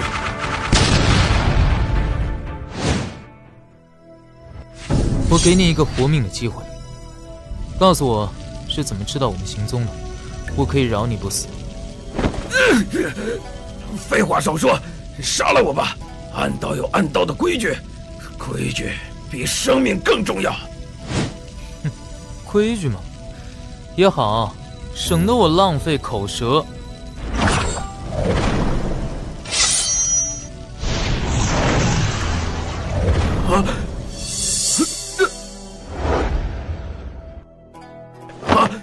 你怎么不杀我？结丹境中期也不是掌门的对手，掌门的剑道境界越来越高深了，像是能从掌门手中学个一招半式，也够我受用终生了。你的努力我都看在眼里，做好本职工作，九剑山不会亏待你的。是，安在绝不会辜负掌门的期待。现在结丹境中期修士也不是我的对手，但是后面不知道还有多少实力强横之辈等着我，还是需要快速提升实力。上次传授冷红生三阳剑诀还没问系统返还，也不知道能不能用获得的奖励给返还，只能卡8个试一试，万一成了呢？系统，给我返还！传授门人三阳剑诀，符合条件，开启1000倍返还，暴击随机，是否开启？开启！开启成功，恭喜宿主触发500倍暴击。因宿主境界限制，已将奖励转换成剑意境界。恭喜宿主获得剑意境界，剑随心转入门，可以初步随心所欲操控剑意。检测到宿主有利用奖励物品恶意卡 bug 行为，警告一次。若宿主再次发生该行为，惩罚终身不举。算你狠！掌门，你为何突然此举？难道是安采哪里做的不好，引起了掌门不满？和你无关，就突然想起一件不开心的事情。掌门，此人已经没有反抗能力，我们是不是……你自己看着办就好。金丹境修士最宝贵的东西就是体内的金丹，掌门分明是把金丹赏赐给我了，多谢掌门赏赐。赏赐？赏赐什么？安采感谢我赏了他个男人？难道这个世界的修仙者都喜欢这个调调？不用道谢，毕竟这也是人之常情嘛。你要把持住自己，切勿伤身。刚才掌门的话似乎是有意点拨我，我明白了。金丹虽然对我的修为助益颇大，但是若过于贪金，事后肯定会走火入魔，反而伤了自己。只要循序渐进，脚踏实地的打好基础，就能够进阶金丹境。掌门对我恩重如山，我一定不能辜负他的期望。多谢掌门点拨，安采必定谨记掌门的话。玉藏峰这人当真神秘，虽然只拥有真元境修为，丝毫不比金丹境修士弱。拥有这样恐怖的剑意，难道他是个元阴境老怪？可收集来他的消息显示，玉藏峰只是个修炼不到10年的修士。算了，先把看到的一切如实给大哥说，剩下的让大哥来定夺好了。我就知道这件事情没这么简单。掌门何出此言？有人在暗中窥视我们。掌门的修为该有多恐怖，我竟然一点都没有察觉到。来了就想走，哪有这么容易？三阳剑诀破天势。不错不错，虽然只是剑随心转的入门阶段，但是我的剑意已经可以不用拘泥于剑诀了。没想到这么快就发现我了。玉藏风好敏锐地观察你。虽然不是第一次见到掌门出剑了，但是我怎么感觉掌门的剑更犀利了？石玉姑娘，你可别说你打酱油路过，我可不信。如果我说是对玉掌门一见倾心，耐不住心中思念紧随而来，你信吗？啊，我有这么帅吗？看来做帅哥也是种错呀，容易引起误会。石玉，你安排这一出到底有什么目的？否则休怪我九剑山不讲情面。和玉掌门交谈，有你说话的份，没有规矩。我替玉掌门好好管教你。石玉是结丹境修士，我怎么可能挡得住他的攻击？安才，退下。是，掌门。掌门在这种情况下也不忘护着我。毕竟你这个浪荡的女人，是否还是更在意我的？哪怕是安才有不对的地方，也轮不到你来教训。说吧，你和瞿塘到底有什么目的？不然，你今天也别想走了。玉掌门可真不懂风情，我这样的弱女子，怎么会是玉掌门的对手？玉掌门可要小心了，中了我的媚术，可是会爱上人家哦。别闹，哥们儿，我凭实力单身。石玉姑娘，还是说清楚再走吧。玉掌门不接受人家的好意，人家可是会伤心的呢。也罢，人家就先回去给大哥复命了。好滑溜的身法，石玉防备之下，想再留下已经是不可能了。安才，我们先回去。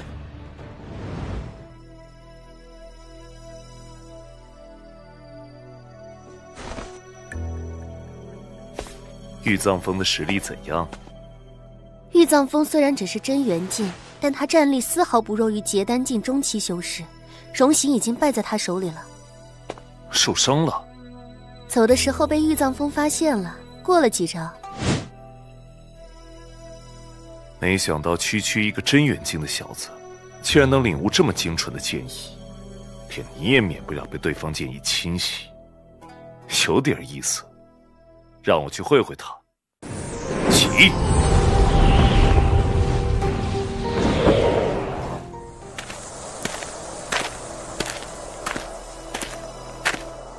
阁下来了就现身吧，遮遮掩掩的算什么大人物？来的人到底是谁？竟然被人尾随至此！要是一会打斗起来，得想办法让过山谷内的人撤退。阁下要是再不出来，就不要怪玉某了哟。玉掌门以真元境力胜结丹境修士，真是英雄少年。安才，来的不是敌人。是，掌门。你特意过来，总不是为了和我客套两句吧？自然是要和玉掌门商讨合作的事宜。阁下还认为我们有合作的可能？玉掌门什么意思？你难道就不打算对我解释一番吗？瞿某心知此事的确有些过分，玉掌门心中有怨也实属正常。但是我有难言之隐，还希望玉掌门理解。这里有10万灵石，还希望能打消玉掌门心中怨气。你的心意我知道了，但你这点钱，这里有100万灵石，你带着消失在我面前。哥们儿，我可是暴发户，和我比灵石，不是把脸伸过来给我打。玉藏风难道是嫌弃10万灵石太少了？这是5行灵气中的土灵气，对金丹境修士都十分珍贵，还望玉掌门明白我的歉意。哦，我勒个去，只想装一下，没想到还能钓上5星灵气。5星灵气对我极为重要，觉他能毫不犹豫拿出来1道，那肯定还能拿出来第2道。我再炸他一下。5星灵气这点东西很难让我办事啊。玉藏风什么意思？难道真以为我是好欺负的？罢了，要不是目前等不到比他更合适的人，否则我会让玉藏风知道我的厉害。这是1道5行水灵气，要是你还不肯放下心中芥蒂，那我们的合作不谈也罢。差不多了，再得寸进尺，那非得得罪人不可。现在九剑山也不能树敌太多，见好就收吧。哎呀，瞧你这话说的，你大我几岁，我就叫你一声哥吧。叫我哥？真论年龄，我当你祖宗的狗了。刚才我不也怕弟弟你还在生气，不是急了吗？哎，没有，哥，不是我说你，刚才你那话太见外了啊！下次再这样对弟弟我说，那我非得和你急。刚才是哥我说的不对，弟弟别往心里去。我有些藏酒，一会儿哥你得自罚3杯。好。掌门真乃奇人，刚才明明有些剑拔弩张，不过一眨眼的功夫，两人就好像多年好友一般。听说玉藏风逃到禁忌之地了。是的，师父，已经和土罩门起了冲突。师父，根据可靠消息，土罩门对我玄剑门似有反心。土鸡瓦狗，还能翻上天了？师父，其实我不懂，为什么您对九剑山这个小门派这么看重？现在永宁州天武阁与我玄剑门针锋相对，真元宫看似超脱世外，其实也在等待时机。在上还有天苍宗和羽仙门这2大隐士宗门压着，所以我玄剑门的日子并不好过。师父，我还是不懂。九剑山虽然只是小门派，但是他却有传承，得了他的传承，为师再进一步之日，就是我玄剑门称霸永宁州之时。弟子明白了，师父对玄剑门当如日月，弟子要是能学到师父1分1二，也当受用不尽了。你还年轻，玄剑门的未来就看你们这一代人了。起来，继续下棋。是，师父。那禁忌之地那边，师父打算如何处理？让林平部去吧，让他处理好土罩门的事情后，顺便把玉藏风带回来。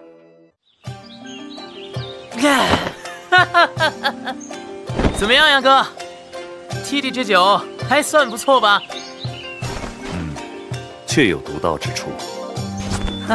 酒是好酒，咱们下来还可以继续喝，但是这事儿咱们还是得先办。哥，你认为我说的对不？玉藏风变脸变得比翻书还快，真不知道他壶里卖的什么药。弟弟说的对，咱们还是得先忙正事。这就是土罩门的结构图，这条路线可以十分隐秘地进入土罩门的核心地带。你弟子被捉，可以随我一起前去营救。哥，我认为有些不妥。哪里不妥？难道玉藏风心里头又有什么想法？要是哥你和土罩门打个招呼，他们在这条路线上提前埋伏好，那我不就得玩完？你不信我？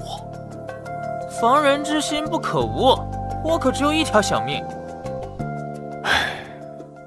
其实你大可放心，我和土罩门有不死不休的仇怨。我还是元婴境强者呢，说说而已，谁不会？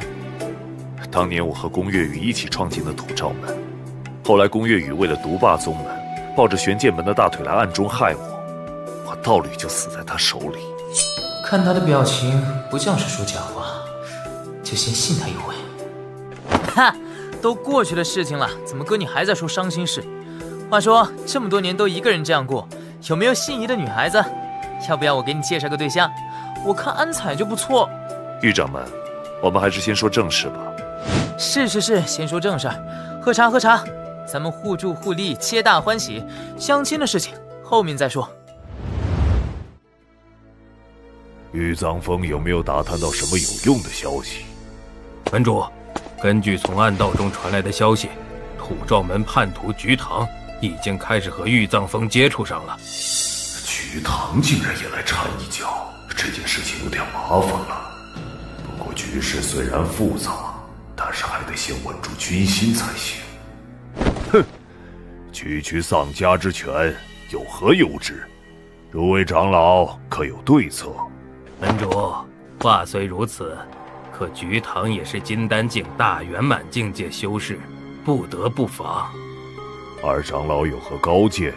如今菊堂必定在和玉藏峰商量对付我土照门，不如让我去暗道中探查菊堂消息，届时带着门人将他们一网打尽，救出少门主。大哥对我恩重如山，要不是当年迫于形势，我才不会在土照门做什么狗屁长老。我这次离开土照门就不会再回来了。有些不妥吧？门中需要大长老与二长老坐镇，才能让门主高枕无忧地对付玉藏峰和叛徒菊堂。打探消息的事情让我去吧。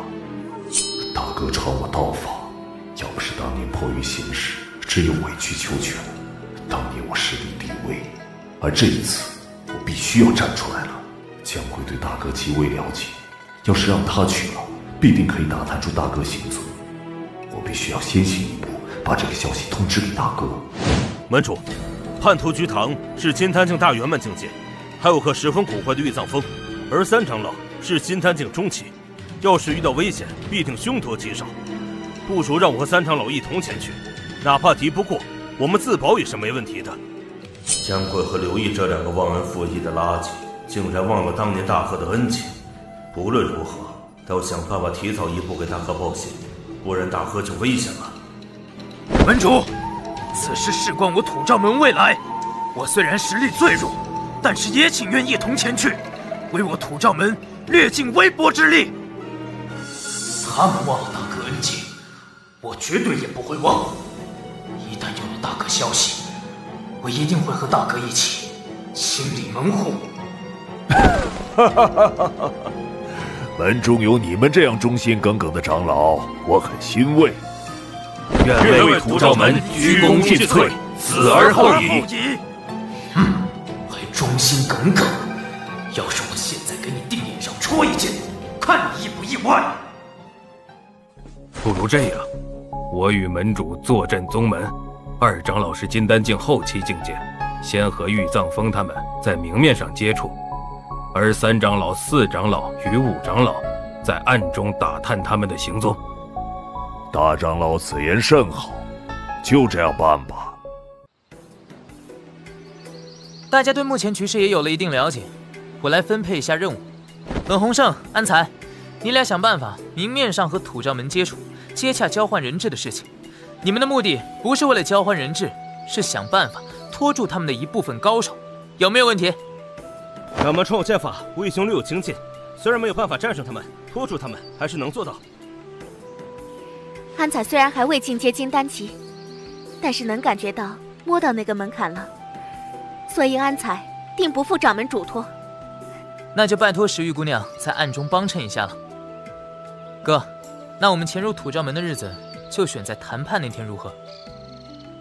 就根据玉掌门的意思办。玉藏峰年纪不大，但是看他谈吐别有一番气势，这个小男人可真让人看不透。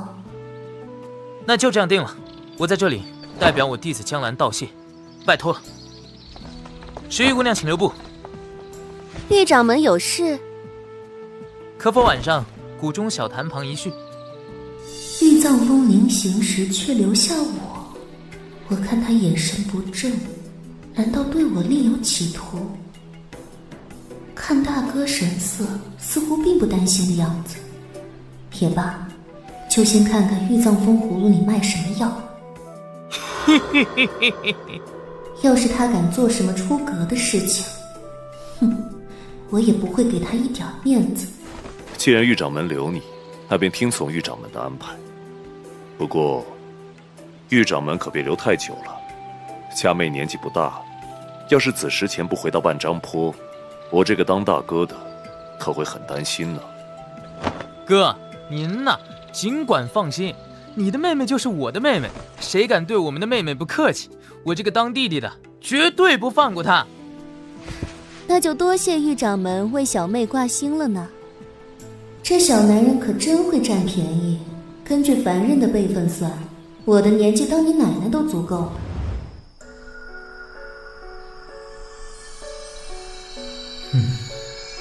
突破天道金丹境需要的5星灵气有了2道，也不知道学堂手里还有没有。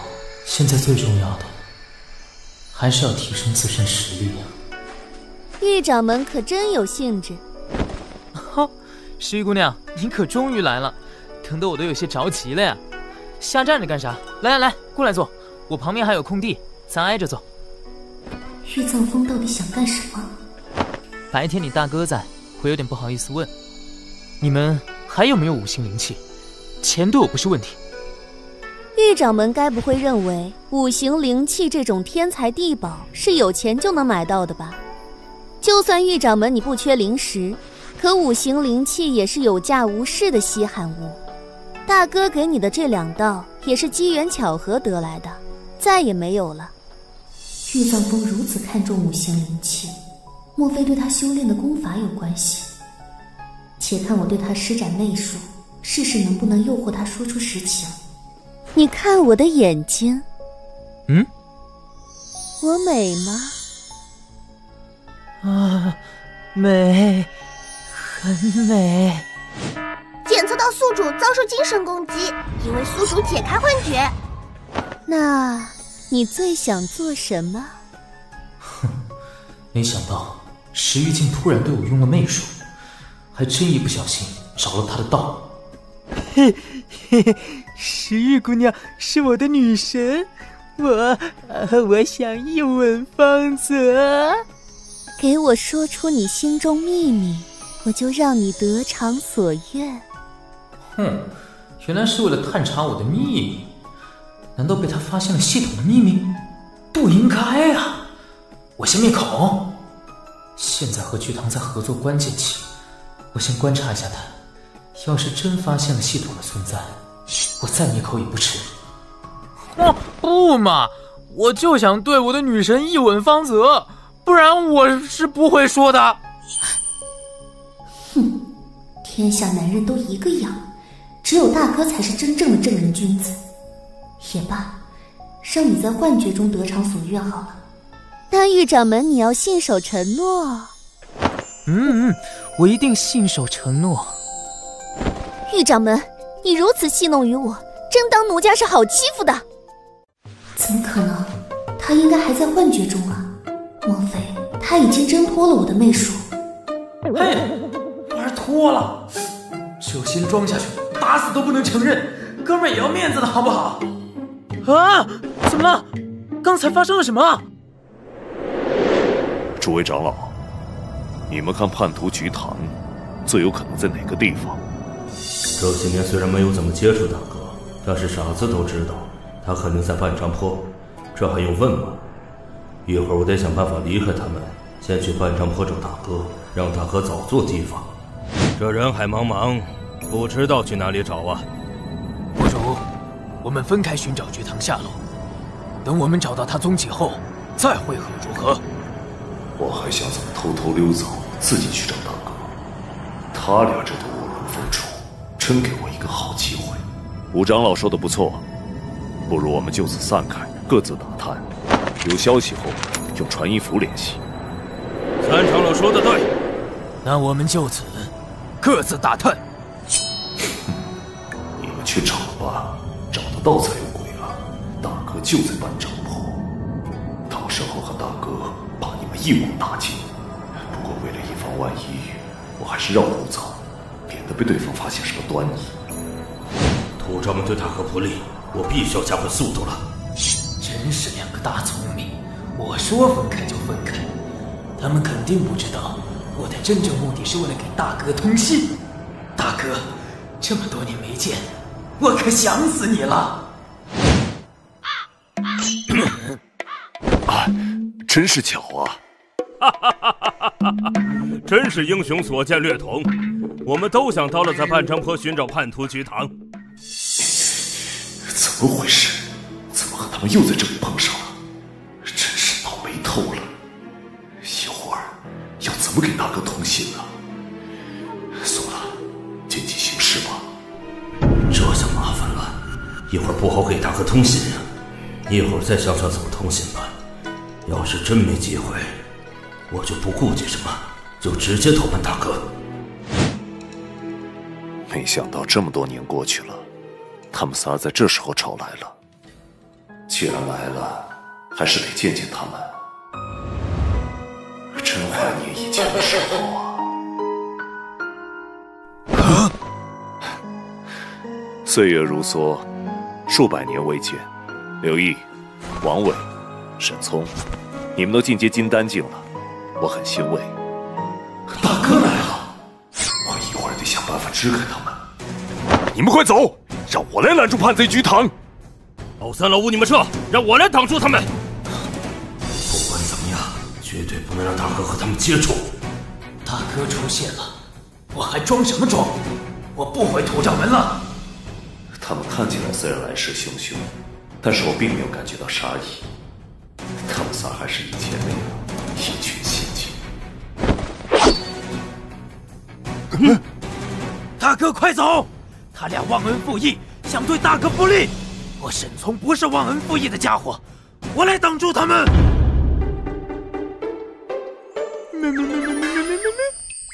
玉藏风，你好歹也是一门之主，怎会如此下作无耻？石玉姑娘说什么？我不懂啊！刚才发生了什么？我什么都不知道啊！不承认，打死都不能承认！再为这个事情纠缠下去，也不会说清楚。算了，还是先回去给大哥禀报，剩下的让大哥给我做主。如果狱掌门没有其他事情的话，那我就先回去了。哎，姑娘稍等，玉某其实还想问你一个问题，你对玄剑门有什么了解？怎么，狱掌门和玄剑门有仇？也对，普照门对你不利，其根源也在玄剑门在针对你罢了。只是我实在不知，狱掌门和玄剑门到底有什么深仇大恨，让玄剑门对你欲除之而后快？有什么深仇大恨？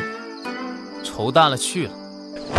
哎，告诉你也没关系，我死鬼师傅死在玄剑门手里。虽然对当年土照门之变不是很了解，但是我猜测里面有玄剑门的影子。这些年居堂肯定有暗中调查玄剑门，从他们嘴里打听玄剑门的消息应该问题不大。原来还有这些隐秘。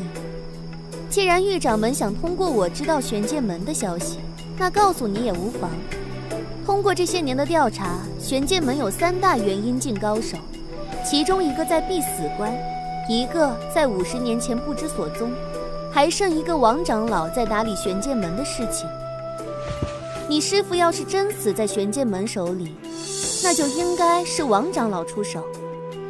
王长老啊，元阴境剑修，我知道。狱掌门面对玄剑门这种庞然大物，你也敢想着去报仇？就是不知道是初生牛犊不怕虎，还是真正的少年英雄。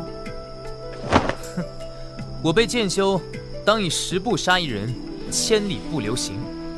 也就是我现在腰杆子不够硬，不然早杀上玄剑门了。这人时而像个奸诈的商人，时而又像个色中恶鬼，而现在又是一个锐利的剑修。玉藏风，到底哪个才是真实的你？我真的越来越看不透你了。安才见过掌门。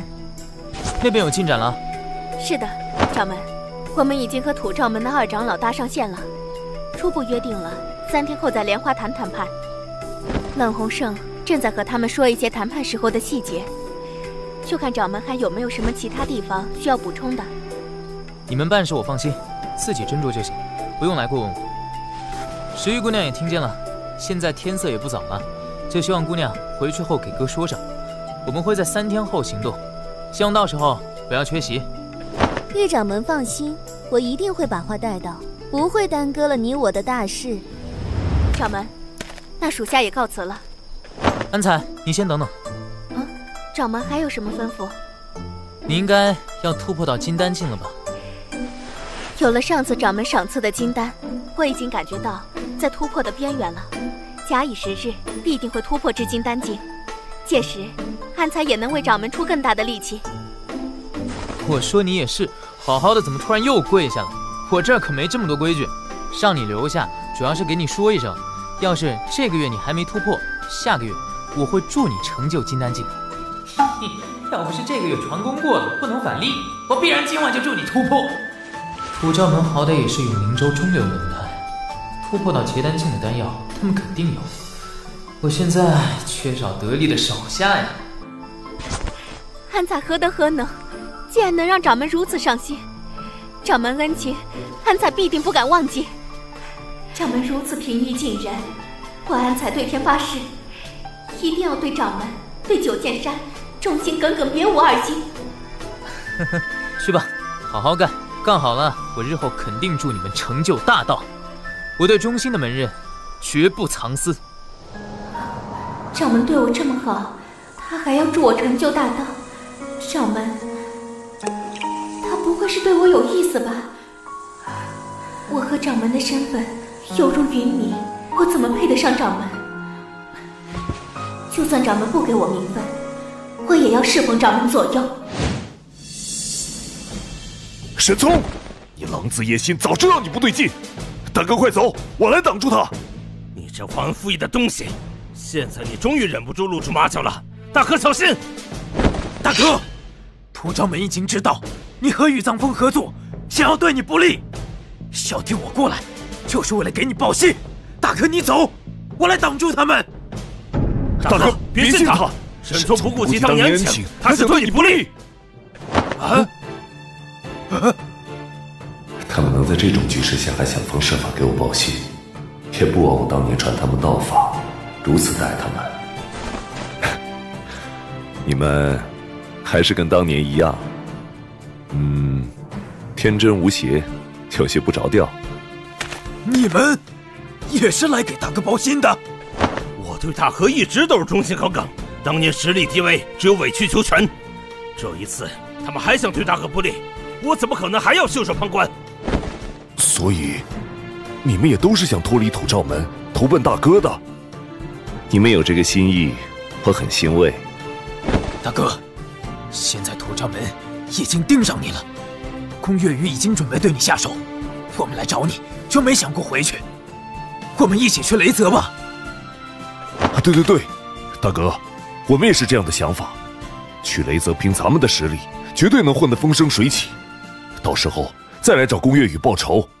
3位哥哥，我们已经和九剑山正式合作，这一次是大哥报仇的最好时机，所以我们不会再逃了。小妹，玉藏峰那边已经安排清楚了，他们已经和土昭门接触上了。玉藏峰让我告诉你，3天后正式开始行动。所以你们知道了吧？这次宫月羽与商公，无论如何都会死在我手上。大哥，不是我不相信你，我是不相信九剑山。九剑山真的靠谱吗？九剑山掌门玉藏峰，此子十分神秘。虽然只是真元境大圆满境界，但是一身战力丝毫不弱于结丹境后期修士。所以我希望你们继续留在土昭门，给我们制造机会。3天后，我回去一趟土昭门。好，那我们3兄弟就根据大哥的意思办，帮助大哥手刃宫月羽与商公，为嫂子报仇。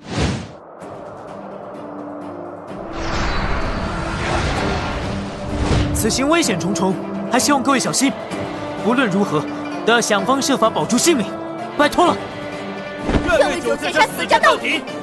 玉藏峰虽然年龄不大，但是这份魄力倒是极为难得。若是不夭折，之后必定在幽冥州有他一席之地。哥，到了土罩门就拜托你了。放心吧，土罩门是由我创建，里面很多机密，即便是宫月宇也不知道。安彩，日后我们能不能救出江兰，顺利进入雷泽，就看今天了。是啊，所以不论怎样，我们都要尽力而为。有劳石玉姑娘了。虽然你是个浪荡女人，但是为了掌门大事，我也只有忍着和你先合作。但是无论如何，我都不会让你再接近掌门了。客气了，我们也出发莲花潭吧。玉掌门，就是这里了。这里表面看起来平平无奇，应该是有阵法掩盖痕迹吧。阵法已经打开，玉掌门跟我来。这么多年过去了，这里还是没有什么太大的变化。哥，这里是你曾经的洞府吧？是啊，这里曾经是我们的洞府，不过这都是过去的事情了，已经100年了呀。虽然他不细说，但是还是能看得出来，居堂也是个极为重情之人。和这样的人，只能做朋友，不能做敌人。从这里上去，就是土罩门的核心地带了。不过密道里岔路机关不少，你一定要跟紧，别走岔了。不用经历什么波折，就能深入敌方大本营，真是没有什么敌人比曾经的朋友更可怕的了。哥，你知道江兰可能被关在什么地方吗？要是知道最好，我们可以节省很多时间。如果实在不知，那也没办法。如果我猜的没错，他应该会被关在地牢里。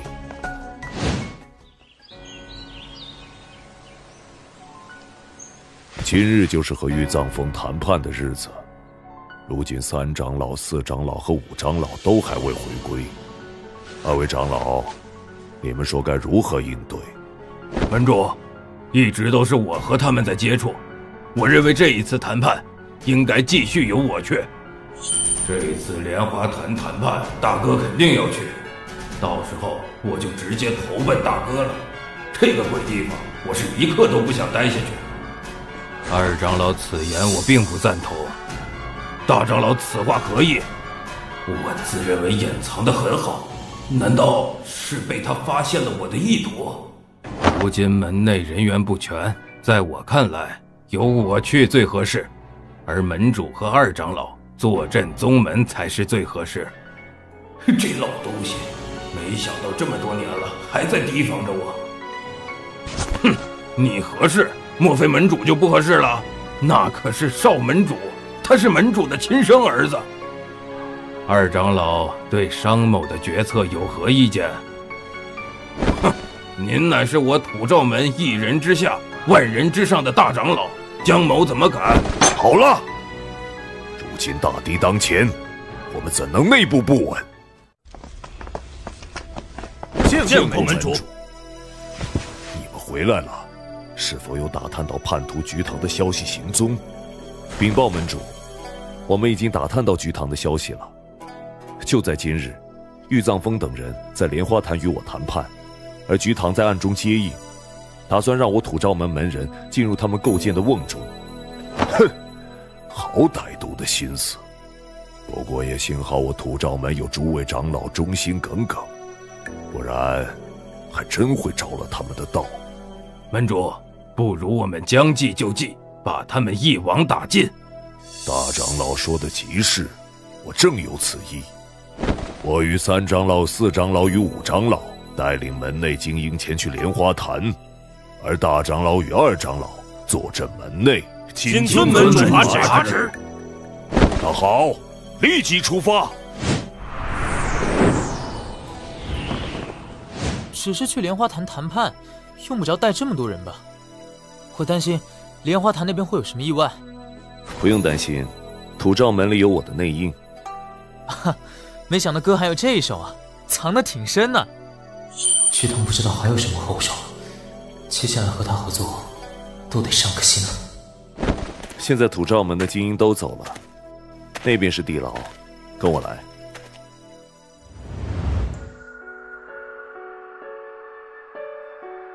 你不会还想着你师父回来救你吧？我看啊，他不知道在哪儿搂姑娘快活呢。不准你这样说师父，我师父不是这样的人。你还真别不信，这都是哥哥我的前车之鉴。当年我老头不就是这样，一天没事就喝花酒泡妞。我看那师傅也是这个货色。要是当年我家老头把这个心思放在修炼上，家族就不会遭受横祸了。等师傅来了，我一定告诉师傅你说他坏话，到时候师傅一定饶不了你。你怎么又哭鼻子了？我不说了还不行吗？要不咱俩打个赌怎么样？就赌你师傅来不来救你。你想怎么个赌法？嘿嘿，要是你师傅不来救你，那你以后都得叫我一声好哥哥。要是你师傅救你了，到时候把我一起救出去呗。我以后天天给你端茶递水，叫你一声姑奶奶。不管输赢，都是我赚。叫你一声姑奶奶又怎么了？为了能呼吸自由的空气。哼，你就等着叫我姑奶奶吧。门主和一众长老带着精英去了莲花潭，我可得把他给盯紧了，免得出什么岔子。门内还有大长老和二长老坐镇，能出什么岔子啊？就算玉藏峰能有天大的胆子，也不敢来我土照门。嘘，安静些。师傅，你来了！我就知道，师傅你不会抛弃我。这段时间你受苦了。怎么样？我说了师傅要来救我的，你偏不信。你输了。前辈，不带你们这样玩的。刚才你们谈了什么？刚才我们打了个赌。师傅，你把他一起带上吧，他以后要给我端茶递水，叫我姑奶奶。前辈，我叫樊剑，一起带上我呗。我虽然没啥本事，但是我精通阵法，一定有派上用场的时候。哦，有点意思。这小子贱兮兮的模样，倒是让人讨厌不起来。行吧，你跟我们一起走。多谢前辈，不过前辈最好还是抓住商公，让他来解开我的锁链。师傅我手脚的锁链上都有他布置的禁制阵法。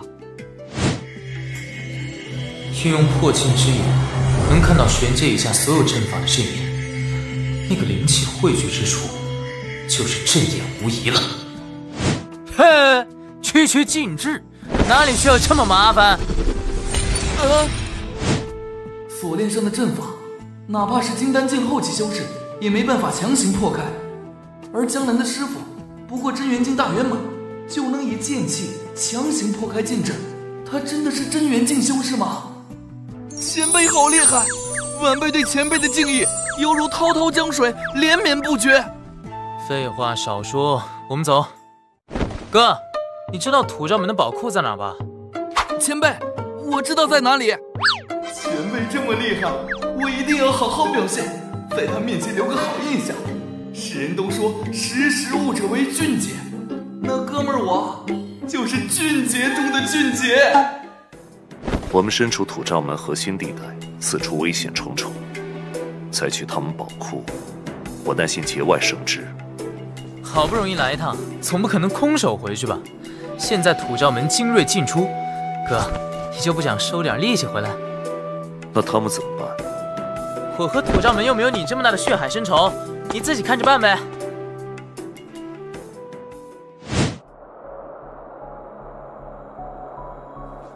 门主带着诸位长老前去莲花潭，但是我心里总有不踏实的感觉。大长老深谋远虑之下，能有什么不妥的地方？我看大长老你多虑了。这个老狐狸心思可真重，不过还好他没发现我的心思。就是可惜错过了这么好一个投奔大哥的机会，我接下来只有随机应变了。我总感觉好像遗漏了什么没考虑到，可能真是我多虑了吧。前辈，土罩门宝库就在前面了。大胆，竟敢闯我土罩门！有金丹境修士，快去通知长老。啊，不好，我们快过去。哥，交给你了。那我就先收点利息。别闲着，继续带路去宝库。真当我土罩门无人了？什么阿猫阿狗都想打我土罩门的主意，真是找死！徐唐，好久不见。真不愧是大哥，他明面上在莲花潭，暗中却偷偷潜入了土罩门。我一会儿看准机会，先想法子宰了商公这个杂碎。大师兄，打探到玉藏峰的下落了。在哪儿？土罩门。玉藏峰，你敢戏弄于我？这一次，你休想逃出我的手掌心！你怕吗？在师父身边，我什么都不怕。你是谁？老东西，洗干净你耳朵，听好了。手握日月摘星辰，世间无他这一般人。金丹之下他无敌，金丹之上一换一。前辈他正是……前辈，我还不知道你的身份呢。这小子说起来一套一套的，真是让人讨厌不起来。要是他品性不坏，倒是可以考虑让他做我第3个徒弟。九剑山玉藏峰，前辈就是九剑山玉藏峰，吓坏了吧？还不赶紧自裁在前辈面前，免得受苦。小崽子，一会儿我第一个就杀你！前辈，我好怕，他凶我。你就是玉藏峰，来了正好，全都留下吧。想留下我们，也得看你的本事了。商公，你的对手可是我。不急，一个一个来。这老杂碎还想动手，一会儿我给你来个惊喜。哥，你1对2没问题吧？小事一桩。那好，反剑带路。想走也要看我答不答应。二长老，我来对付玉藏峰，叛徒菊堂交给你了。好，大哥，我来助你宰了他。江贵，你竟敢背叛土罩门！哼，当年要不是形势所迫，鬼才愿意当你的破长老。我从来没有忘记大哥对我的恩情。你心意大哥知道了，今天我们2兄弟联手，给你嫂子报仇。哼，真以为这样就稳操胜券了？别忘了，你们是在我大阵里。一个垃圾阵法，有什么好嘚瑟的？让我一剑破了他！不可能！你怎么做到的？他们一行人中，我最瞧不上的就是玉藏峰。没想到此子剑道造诣如此恐怖。关你毛事？哥们儿，我有破镜之眼，破个阵法还不是分分钟的事情。哥，他就交给你报仇了啊！我先去弄点好东西。你先去，这边交给我。大哥，我们一起上。好。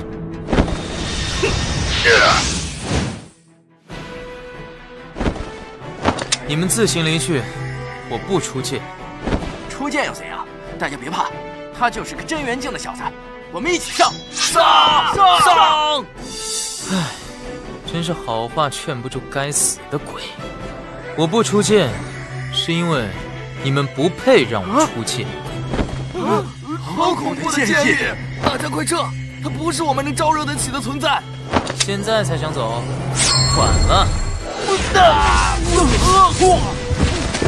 前辈，宝库大门上有阵法，要破开没这么容易。无碍，这里就是大门阵法的核心点了吧？我们走。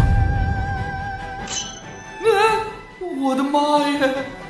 前辈到底是个什么神人？不管什么阵法，在他手底下就是一剑的事。以前听我家老头说过，有些剑道造诣深的前辈，可以一剑破万法，前辈应该就是这样的大佬吧？虽然大多都是黄阶品阶的材料，但是也不乏一些好东西。没想到这一趟还能收获5星灵气。现在5星灵气集齐了，接下来可以突破到天道金丹境。江月瑶对修剑上没什么天赋，或许可以让他试试土星法术。三剑，你有想过以后的打算吗？我的亲人都死在土照门手里，也没个去处，就希望能留在前辈身边。那好，我见你骨骼惊奇，是万中无一的修仙奇才，收你作为我弟子，可有意见？啊！弟子还见，拜见师父。从今天起，你就是我第3个徒弟。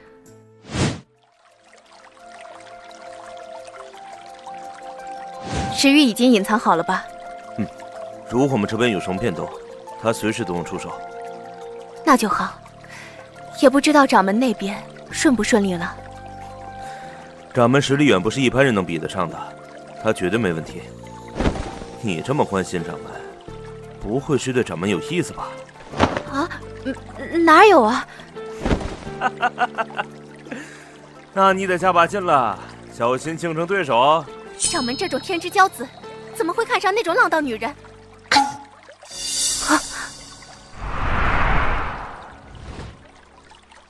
他们来了。要不是为了文儿，我根本不会自降身份和这些人接触。我来了，文儿在哪儿？当然在你找不到的地方。土照门虽然比不上一流宗门，但是底蕴也不是如今的我们能比得上的。想要你们少门主，江兰呢？原来他叫江兰。等文儿回到土照门后，他自然也会交还给你们九剑山。那就是没得聊喽，没得聊那就别聊了。玉藏峰和菊堂呢？让他们来和我谈。你们还不够格儿。菊前辈的去处，我们怎么知道？他又不是我们九剑山的人。至于掌门在哪儿，和你有关系吗？文儿不在，正主也不在，那的确没什么好谈的。我倒是要看看杀光了九剑山的人，他玉藏峰还能不能沉得住气。给我杀！除了他们俩，其他人都不用留。可真看得起我九剑山，来的都是真元境中期以上的境界。要不是我们有后手，那算是着了你的道了。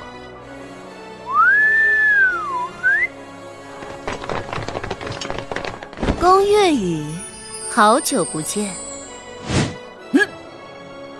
你怎么还活着？你都没死，我又怎么可以死？现在要是给王伟和沈聪传音，有被宫月雨发现的风险，大哥还没现身，这该如何是好啊？要不我们再观望观望，等大哥现身了再说。不愧是你，竟然想一会儿给宫月雨背后捅刀，我们一起上，先给宫月雨来个狠的。好兄弟，我们都想到一块儿去了，一动手就马上护着小魏周全。一会儿看我眼色行事。我怎么有种不好的预感？这是你二师姐，至于大师姐，等会儿再带你认识。二师姐，你得叫我姑奶奶。师姐，咱们都是同门了，赌约还用较真儿吗？一码归一码，你得愿赌服输。好了，以后你们都是同门，开玩笑差不多就行了。我听师傅的，你过来。叫我，有悄悄话对我说。师姐，有什么吩咐？师弟乖，以后师姐罩着你。师姐，你过分了啊！不会吧？他俩都是结丹境后期以上修为，还拿不下一个结丹境中期修士。商公虽然修为不高，但是十分精通阵法，虽然不敌他们2人，但是一时半会儿落败是不可能的。我看他应该是打着拖延时间的打算，等宫月雨赶回来。你带着江兰去山脚隐匿深情气息，有没有问题？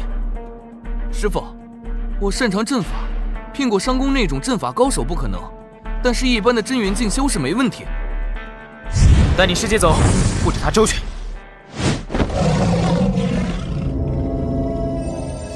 我现在应对他们2人已经十分艰难，再加一个玉藏风，我要怎么办？哥，不过就是个阵法，破起来有这么难吗？你以为谁都跟你一样是个怪胎？你该说是天才。这位是狱长们，我是江贵，我们先一起宰了商公再说。也成，江道友，哥，你俩看看我是怎么破这个阵法的。你也看到了，现在仇家可不少，有什么一言没？就凭你这毛都没长齐的小毛孩，还想杀我，简直让我笑掉大牙了。等门主带着门内精锐回来，就是你们的死期。要是你现在自残，我可以做主，不伤你土诏门普通弟子的命。这些普通弟子，我土诏门想要多少就收多少，你想杀，随你杀。哎呦，不愧是土诏门大长老，和土诏门弟子的感情之深，可真让我感动。少和他废话，破了他阵法，上宫就插翅难逃。狱长们，我们一起上！就凭你们想破解我的阵法，做梦！这个阵法乃是皇阶极品阵法，结丹境修士想硬破是没这么容易的。希望在灵石耗尽之前，门主他们能赶回来。这个阵法果然有点东西。小子，你还嫩了点儿。一起出手吧！三阳剑诀，破地势。土龙吟，上路，给我死！给我撑住！你撑不住了，斩！你怎么会有如此恐怖的剑意？阵法也有它独到之处，上宫凭着这一个阵法，竟然能拖住我们这么久。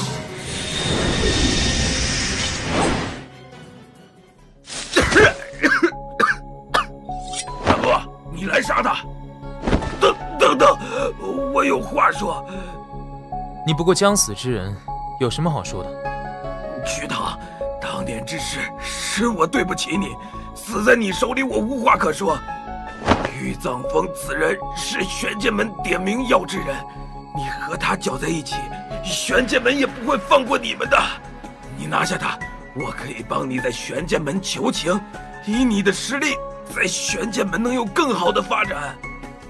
大哥别闹，你知道我和他什么关系吗？他是我哥，你挑拨我们兄弟关系，不是脑残是啥？哥，你赶紧弄死他，看着他闹心。你当年欠下的债，我今日收了。等再过几日，我让宫月雨下来陪你。土诏门弟子自行散去，可留得一条性命。从今天起，土诏门没了。哥，这边的事情差不多，我去接我弟子，咱们赶紧去莲花潭。那边拖久了，我有点不放心。我们走。师姐，你说师傅能打得过商公吗？师傅是天底下最厉害的人，商公肯定不是他的对手。可是永宁州这么大，比师傅厉害的人肯定还有很多。你说的我都知道，但是我更知道，师傅让我有了家，所以我要苦练修行，杀尽以后在师傅面前的拦路石。师姐，修仙界可不是打打杀杀，是人情世故。好好的一个小姑娘，怎么杀心这么重？凡剑，你还挺懂的嘛。弟子见过师傅。我先送你们回去，你们师姐在等着。师傅，莲花潭我也要去。师姐，我们实力低微，去了只会给师傅添麻烦，一切还是凭师傅安排最为妥当。此子的性子圆滑，好好培养一下，之后也可以作为管理九剑山的人才。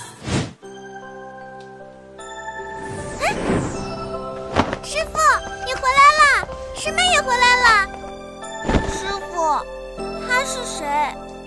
我是师傅新收的弟子，师弟凡见，见过大师姐。师妹，你没事太好了，师姐没保护好你，是师姐的错。对方是结丹境强者，将来不怪师姐。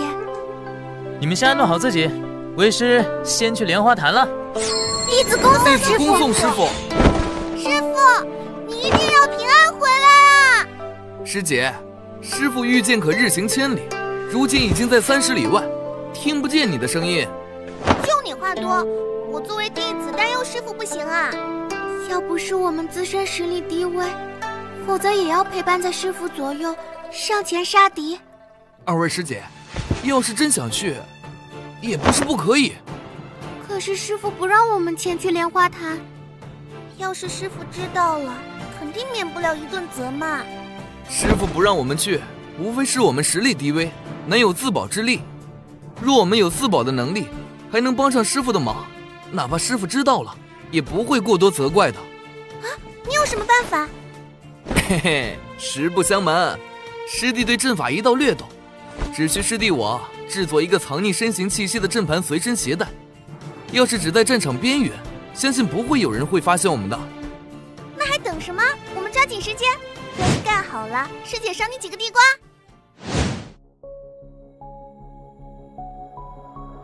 动手！哇！不是先观察观察，等大哥现身再说吗？算了，不管了。知错，你什么意思？不是一起上吗？我的意思是我们先保护小妹。你没有看到我一直在给你使眼色？你们竟敢背叛土照门！好，你们都背叛土照门，今天我要清理门户。大哥，哥，这3活宝也是你留的后手？他们3人自想如此。江贵，你也背叛我了。大长老怎么了？还能怎样？死了呗！你身边全是反骨仔，我看你还能怎样和我斗？宫月宇，你还是早些投降吧。你们真当我大势已去？我土照门生死存亡的时刻来了，杀出一条血路。是。一会儿趁着门内弟子冲杀的时候，我想办法抽身离开。留得青山在，不愁没柴烧。我总有东山再起的时候。这个剑气，御剑飞行，莫非来的是玄剑门的人？来的可真不是时候。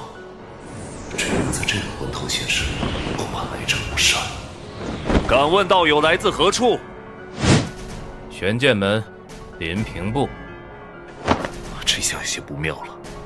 哥，临平部很厉害吗？临平部是玄剑门200年来的天才弟子，如今已经是无限接近元婴境的剑修，十分厉害。妈耶，玄剑门还真看得起我，居然派了个半步元婴过来。要不我一会儿偷溜？要是我走了，他们可就完了。我得想个办法。那的确糟糕透了。那没辙了，哥，咱们玩命吧。真元境悟出剑随心转境界的建议，我明白王长老为什么要你回玄剑门了。你跟我走，我不杀他们。李师兄，玉藏峰狡诈，不能留此大患呐！你再教我做事，土照门的问题，我下来再找你喝茶。他这话是什么意思？难道我们的心思被玄剑门发现了？这人虽然还没悟出剑意，但是能用瞳孔里发出剑气，足以说明他的恐怖。我先来，你们跟上。如此精妙的剑意从你手中用出来，真是浪费。若这就是你的实力，那你今日必死无疑。那你再试试。如今局势复杂，我土照门该如何寻得一丝生机呀？玄剑门来人，从他刚才的语气来看，应该是察觉到了我土照门的小心思。不过现在并未怪罪于我，那事情还有转机。如今最大的麻烦就是对方的金丹境修士比我多。不过有林平部这位半步元婴的大老财，他们都是渣渣，所以优势在我。前辈，我土照门愿为玄剑门捉拿玉藏峰略尽绵薄之力。滚！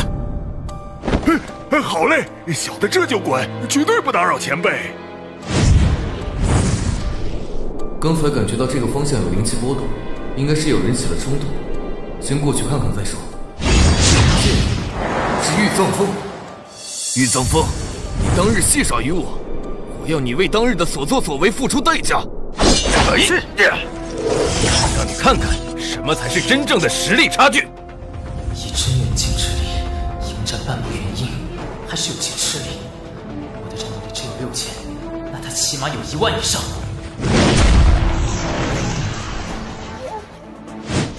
玉藏峰，速来和我一战！邵星河，这个疯子怎么来了？不就骗了他一次，这货怎么追过来？真小心眼。来了也好，或许还有转机。你要我，这位天武阁高手也要我，我要跟谁走呀？不如这样，你俩先打，别管我，谁赢了我跟谁走。玉藏峰是王长老指明了要我带回去，你如此这般，让我很难做事啊。我天武阁也有元婴境修士，别人怕你，我可不怕。滚，不滚就死。好，那我就要来领教一下天武阁的高招了。老皇上，目前局势这么复杂，恐怕对我们有点不利。邵星河这个人强横，但是他的眼里只有掌门，不会对我们怎么样，所以我们只需要安心对付土超门和玄剑门的人就行了。那掌门不是危险了？邵星河可是金丹境后期境界，不行，我得去帮掌门。我看你是宽心则乱，你没看到掌门都是一脸淡定，所以我们现在要想的是怎么对付玄剑门这个大高手。这也是个麻烦呢，也不知道菊前辈能不能应对。放心，菊前辈也是金丹境后期境界，哪怕对付是半步元婴高手，赢不了，但自保有余。并且我方有你在内的5个金丹境高手，而土照门只有宫月羽1个人，所以优势在我。你们看，师傅在那儿！大师姐，您可小点声，要是被发现了，那就完了。师妹，你说咱们接下来要怎么办才能帮助师傅？师姐，我不知道，我只知道，要是我实力够，现在已经在举剑杀敌了。师姐，咱们先不急，这样的场面我们是插不上手的，所以我们只能等待时机。你刚入门肯定不急，你要是不上，我自己上了，就算要死，我也得死在师傅身边。师姐，虽然我入门晚，但是师傅对我有大恩，知恩图报的道理，师弟我不可能不懂。这是我多做的一个阵盘，里面有个杀阵。这个阵盘能杀结丹境修士？不能，只能镇杀真元境修士。那有什么用？总有帮上师傅的时候的。虽然目前我方结丹境修士多，但是顶尖战力还是太少了。要是没邵星河这搅屎棍，我和菊堂还能联手对付这半步元婴。现在只有先想法子突破到天道结丹境了。邵星河虽然实力强横，但是好在脑子不是太好使。少兄，先前欺瞒于你是我的不对，玉某先跟你说声对不起。玉某也愿意与你酣畅淋漓大战一场，不过有林平部这个搅屎棍儿，难免打搅了你我雅兴。不如你我联手把他给收拾了。那我便会会天武阁高徒。幽冥剑气，翻云掌。林平部，别忘了还有我三阳剑诀破心事。玉藏峰，一会儿我第一个先废了你。少兄，我好怕呀！他要废了我，那你我切磋可就泡汤了。哼，也得看他的本事了。这俩货动了真火，一会儿我找机会跑路，先突破了境界再说。林前辈，我来助你。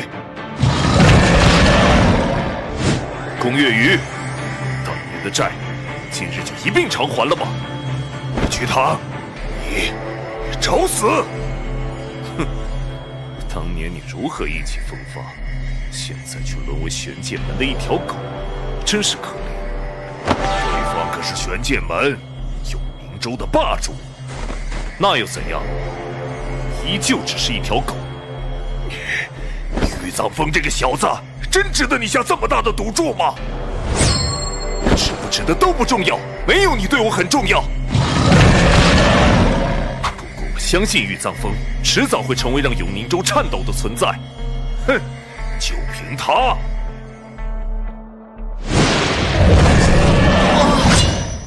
吃，一天就知道吃。师傅他们这么危险，你还在吃？拜托师姐，我就一真元镜小虾米，这种场面能起到什么作用？师弟，你如果能帮上师傅，我的地瓜给你吃。你要是帮不上师傅，那就别怪师姐在师傅那儿给你穿小鞋。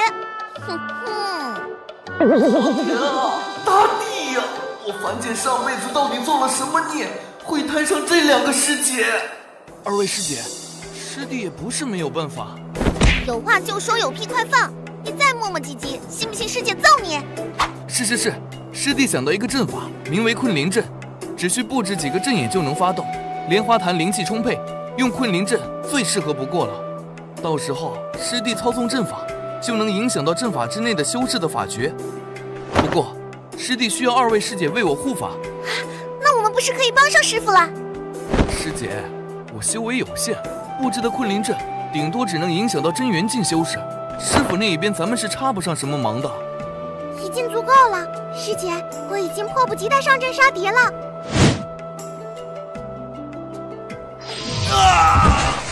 如今大局已定，剩下的就看玉藏峰那边能不能拖住灵平部，为我们争取时间了。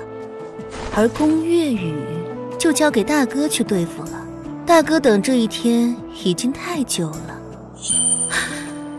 他们三怎么跑过来？这种场合，凭着他们的实力，简直就是送死。罢了，见他们应该是有所打算，我时刻关注即可。哼，玉藏峰，你欠我一个人情。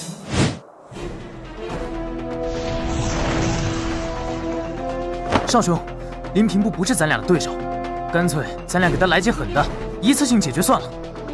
好，那就给他来个狠的。就凭你们也想对付我？痴人说笑！总感觉不对劲，玉藏峰的攻击怎么还未到？少兄，麻烦你了，我一会儿定给你个说法。玉藏峰，我一定不会放过你的。玉藏峰这个小滑头，哼，也只有你才会愚蠢到被他当枪使，真是可笑。废话少说，再来！绍兴和千神一时半会儿不会有人来了我突破，必须得抓紧时间了。体内经脉已经被5星灵气塞满了，没想到不过刚刚开始就已经这么吃力。这么大的动静，他是要干什么？看他的气息，似乎要突破结丹境。没想到不过仅结丹境就能引下雷击，真不愧是玉藏峰不过真元境就这么厉害，进阶到结丹境后，那我岂不是只有被他宰杀的份儿？传闻中只有真正的天骄，从进阶结丹境的开始，每进阶一个大境界都会引下雷劫。没想到这个小男人竟然有如此天资，真让我意外。师姐们，你们快跑啊！一会儿他们就追上来了。师弟，你是真元境修士，你快来挡住他！你们快走，我来拦住他。对方是真元境后期修士，你一个凝气境修士，不是找死吗？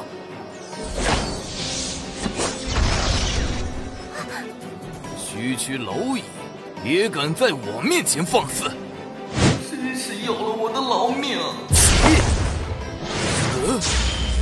他被困住了，师妹，我们上！好。你以为区区阵法就能困住我？我的祖宗，这个阵法困不了他多久。完了，要是他们死在这里，师傅肯定不会放过我。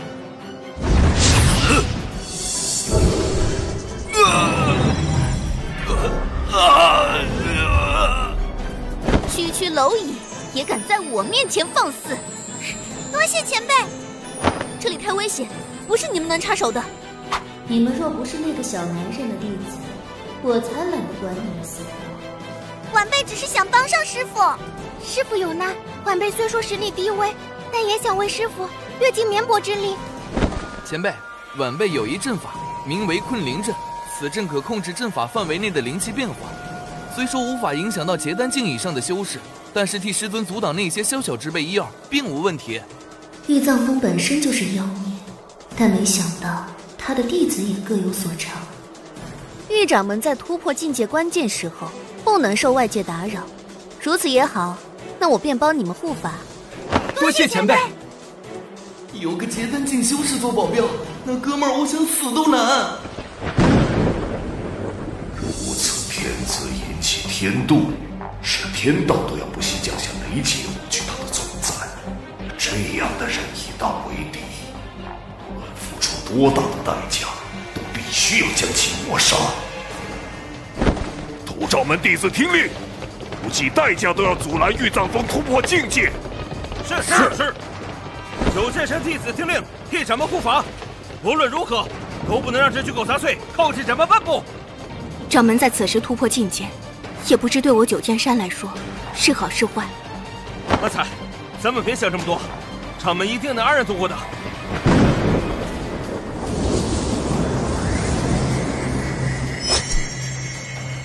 来吧，天劫又如何？玉藏风的剑一样不惧你。三阳剑诀破天势。没想到仅仅是一道雷劫，就让我有点顶不住。不过还好，我能感觉到雷霆之力正在助我，让体内的五行之力转化为精粹的五行灵力。宿主经历一道雷劫，还剩余2道雷劫。传闻中天骄只需要经历一道雷劫，就能进阶结丹境，没想到玉藏风经历的这么轻松。不对，他不止一道雷劫，怎么可能？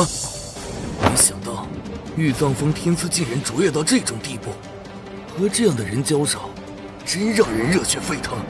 真正的天骄又如何？我寿星河哪怕天资不如他，但日后成就未必也不如他。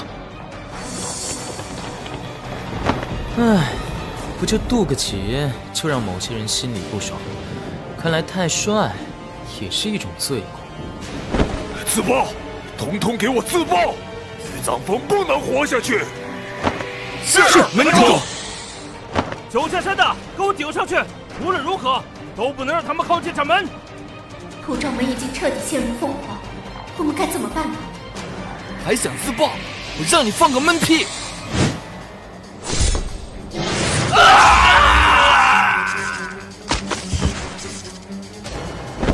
怎么可能？自爆怎么会没成功？没想到他们还是来了，虽不是我意，但算有心。啊，宫月雨，你还有什么招式？尽管使出来。修士自爆是通过自身灵力引起天地灵气共鸣而产生巨大威力，没想到就这样被一个真元境小子给化解了。没想到九剑山还有精通阵法之人。虽说境界太低，但始终是个麻烦。玉藏风，你的后招可真让我意外。这道雷劫我必然要过去，否则就得死。恭喜宿主度过第2道雷劫，系统助宿主化解雷电之力，修复肉体伤势，伤势恢复85%。恢复85%的伤势吗？已经足够了。虽说还没成功进阶到天道结丹境，但是我能感觉到现在的实力比突破之前更强大。本以为凭借土掌门众死士的自爆，能让玉藏风死在雷劫之下，没想到竟然被凡境给废了。玉藏峰第2道雷劫已过，天上雷云未散，我看他无论如何都渡不过这第3道雷劫。是吗？我见他神色自若，渡过这道雷劫也不成问题。玉藏峰啊，玉藏峰，你千辛万苦的突破至结丹境又怎么样？今日你必须落到我玄剑门手里。哼，我看你还能狂妄多久？玉藏峰，你和我玄剑门为敌，那便只能落得这个下场。逆水剑，雷劫之下，外加灵平不出手偷袭，玉藏峰死定了。高见3秋霞，双峰7尺深，自是神仙骨，长鸣斩星辰。玉藏峰，你不过刚突破结丹境，在我一剑之下，不死也重伤。阵起！时间太仓促，师父想要抵挡这一剑，时间完全不够。没关系，这个杀阵，我最多只能为师父争取半期时间。一力之光，也敢和日月争辉？师父，你一定要成功啊！我不会让你们失望的。玉藏峰，给我死！怎么可能？你不过刚进阶结丹境，怎么可能过掉我的逆水剑？你不懂，有些事情是看天分的。哥们儿，我有外挂，你有吗？林平步，你口口声声说要杀我，就算我真让你杀，你家王长老能答应吗？真当我玄剑门好欺辱不成？张嘴闭嘴就是玄剑门，跟个长不大的孩子一样。还没断奶啊？玉藏峰，你找死！恭喜宿主突破天道结丹境，请宿主选择逆天改命。老李飞剑虽然对我来说还算不错，但是我现在的攻击，在同境中虽谈不上无敌，但是也是数1数2的，只能算锦上添花。一面小盾，这个对我来说也算不错，毕竟刚才渡劫的时候，可是差点要了我的老命。再说我现在无限蓝，这面小盾对我来说是比较实用的。至于鬼手通天，这玩意儿就一鸡肋，压根不考虑了。恭喜宿主获得一面小盾成长性逆天改命，因宿主是目前世界第1个突破天道结丹境，请宿主选择以下奖励。化龙剑虽然不错，是地阶法宝，但是这个我完全可以用返还奖励来获得。龙泉剑虽然是玄阶法器，但是对我目前来说已经足够用了。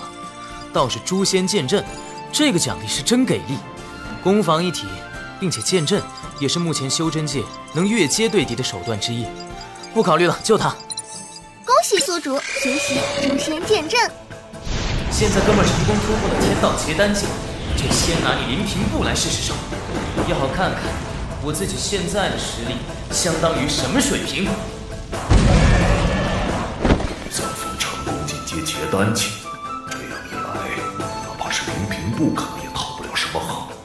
必须要找条后路，不然真折在这儿了。如今我土昭门的生死危难时刻来了，土昭门弟子同我一同杀出去！我等誓与土昭门共进退。宫月雨，有我在这里，你认为你逃得了吗？哼，我不是你对手，可我想走，也休想留下我。我看这老杂碎想跑，咱们一会儿给他来个狠的。嘿嘿，干脆给他定眼来一下，包他酸爽。还是沈从你小子阴险，不过我喜欢。要不是为了能让大哥亲手报仇，不然我早就想宰了宫月雨了。30年河东，30年河西，菊堂，我还没完。你认为你逃得掉吗？在青山在，不愁没柴烧。只要我还活着，凭我结丹境后期的实力，永宁州还没我一个容身之地了。你想走？问过我们几个兄弟了没？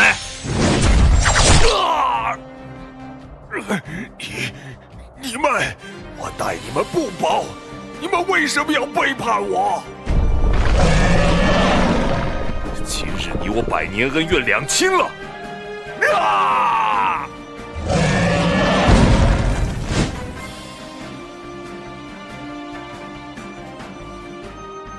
宫月与金丹一回，浑身经脉被废，这么重的伤，已经活不久了。师弟，你是好样的，师父已经成功突破了。师弟，你一定要挺住，师父一定会治好你的伤势的。师弟，你一定要好起来，等你好了，我把我的地瓜都分给你吃。大师姐，你的地瓜一点都不好吃。师弟，你可不能死！他没事，只是受的伤势不轻，过段日子就能恢复过来。你没事怎么不早说，害我这么担心。4天，我只想好好休息一下。你既然来了，今天就别想走。哼，你以为进阶结丹境就能与我抗衡了？半步元婴的厉害，你根本不懂。半步元婴也没多厉害嘛。你怎么会如此轻松应接我一剑？我的厉害，你也不懂。玉藏风，你真是让我惊喜！我再不用全力，真得死在你手里。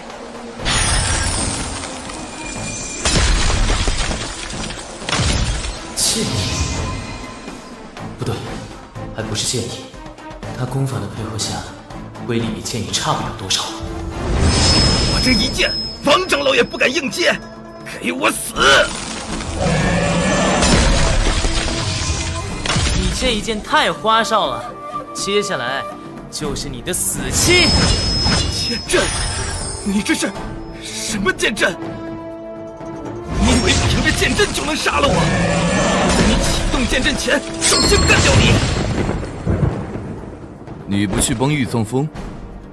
玄剑门欠他的债，只能用血才洗得干净。你又为什么不去帮他？哼，麻烦。我只想亲自战胜玉藏风，其他的压根不感兴趣。不过玉藏风刚进阶结丹境，让我有点担心，他能否战胜林平波？有什么好担心的？他肯定还有后招。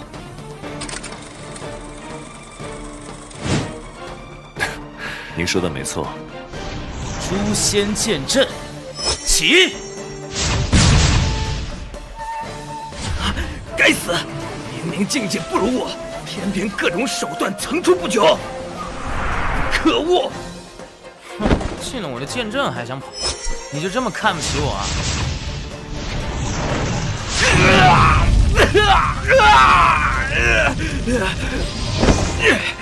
玉藏风，我就算是死也要拉着你一起死！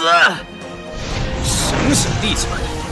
我不但要杀你，3年后我还要杀上玄剑门，砍掉王长老的脑袋！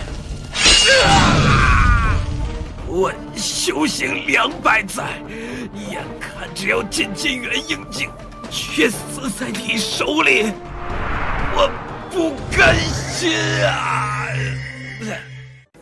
林平步就这么死了？玉藏风依靠这个剑阵，堪称元婴境下无敌。哼，或许他还能和元婴修士抗衡。少兄，我处境危急，屡屡把你陷于险境，实在没有办法，还请你多多包涵。少星河呀，少星河，你这个小子实力很厉害，可是脑袋不怎么好用，看小妖我再怎么忽悠你。哼，无碍，你只需要和我打一场。好，不过我希望不是现在。你什么意思？我想要能和你有个3年之约，3年后永宁州宗门大比，我与你在大比酣畅淋漓的战一场。我不需要等3年，就现在和你打一场。今日我刚以进阶结丹境的修为斩杀半步元婴，这事迹日后必定传遍永宁州。3年后，你将在天下修士面前与我一战，然后打败我，证明你远比我强。这是怎样的荣耀，又是怎样的景象？玉藏风这小子，比起实力，他的嘴更是夸张。少兄，你真的一点心都不动？好，我与你便来个3年之约。有，呵，呀！千亿不愧是玄剑门的天才，不过才过去几日，剑法已经更上一个台阶。长老，没看到本座正指导弟子修行，退下。启禀长老，大事不好了，林师兄的灭魂灯碎了。啊！他玉藏峰只是真元境，而林师兄是半步元婴高手，他怎么会死在玉藏峰手里？千亿，继续练剑。师父，我要给师兄报仇。给为师马上站住！你打算一个人去送死吗？连平部已经死了，这说明对方至少也有半步元婴修士。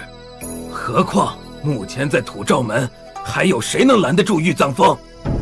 再者说，玉藏峰不去雷泽，在土照门等你。难道在师父眼里，师兄就白死了？我玄剑门的人岂是这么好杀的？雷泽那群人只要有灵石赚，他们什么都愿意做。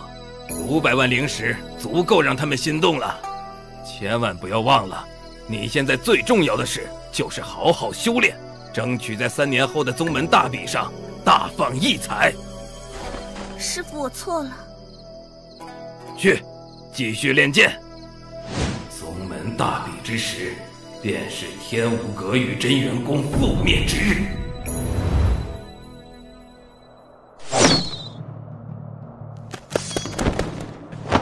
不必这么紧张，是玄剑门的飞剑传书。你们看看，玄剑门王长老要我们截杀九剑山之人，然后捉拿玉藏峰送回去。哼，为了一个玉藏峰，玄剑门竟愿意出500万灵石。帮主，我这就带人去把他捉来。从信中所看，可以揣摩出玄剑门另有所图。我们和玄剑门只有妖丹的利益来往，实在不该掺入这个漩涡中。我欠玄剑门一个天大的人情，不得不还，并且从信中看，他玉藏峰不过真元境，即便我们不出手，他在雷泽中生存下去也十分不易。我默认老三去做，不过顺水推舟罢了。休养了1个月，弟子们的伤都差不多好了，我要到雷泽去了，你可不要太想念我哦。你快滚吧，可一天见到你就烦。你再不走，我身上的灵石可全都被你骗光了。哥，提前咱伤感情了啊。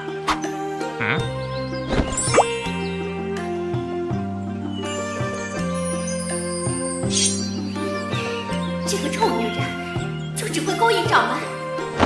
掌门，我们该出发了。啊，等我在雷泽站稳脚跟了，一定要请你们过来做客。很少有这么大规模从永宁州过来的人，他们一定是三当家说的九剑山的人。等确定了他们的落脚地，我把这个消息告诉三当家，又是大功一件。传闻中雷泽妖兽无数，以他们的实力很难自保，该给他们升级一波，顺便薅羊毛了。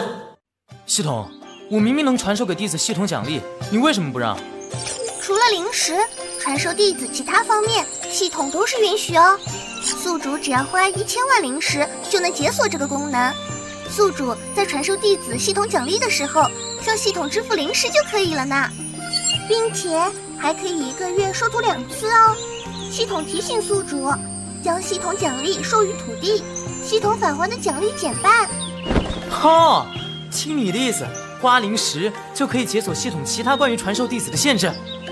是的呢，不过下一次解锁功能会是上一次需花费灵石的10倍。从土照门那里搜刮了不少灵石，加上之前系统奖励的灵石，身上的灵石一共有5000多万。但是这次用了1000万灵石，下一次就要1亿，下次就得10亿。系统真黑呀！请问宿主需要解锁相关功能吗？解锁。雷泽里有很多沼泽啊，适合住的地方太少了。雷泽的灵气如此充沛，九剑山能很快增强实力。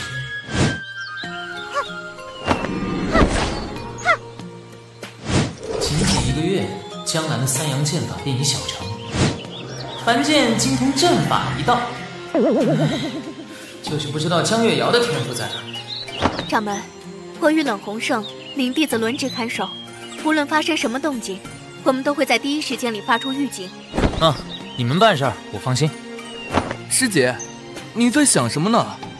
师妹天资卓越，所以师尊可以亲自教导她修行。师弟你精通阵法，也能为师门贡献力量。只有我是个废物，什么忙也帮不上。师姐没事的，师傅他心里敞亮着呢。月瑶，我见你好像心情不好，有什么事情不开心？还是在怪罪师傅没有亲自指点你修行？师傅，弟子从未有这样的想法，弟子只恨自己资质不佳，无法为师门贡献自己的力量。真是个温柔又懂事的人呢。别说话，努力熟悉化解体内的灵力。为师今日传你100年修为，祝你成就真元境大圆满境界。这光束，莫非江月瑶也有隐藏体质？恭喜宿主发现弟子隐藏体质。宿主是否传输200年修为，供弟子江月瑶觉醒荒土灵体？荒土灵体虽然不如江南的先天道体，但也是万中无一的体质。幸好我没少缠着菊堂指点我修行土行法术，可以传他土魁术。也不知道一会儿系统会给我什么奖励，真期待。好徒弟羊毛的快乐，谁能懂我？真是寂寞如雪呀！师父，弟子好像感觉自己不一样了。你现在已经是真元境大圆满境界。刚才为师帮你激活了荒土灵体，这是个极为适合于修行土行法术的体质。现在传你土魁术，你静心领悟。这就是土魁术吗？原来这么简单。师父，我现在感觉自己很强大。哈哈哈！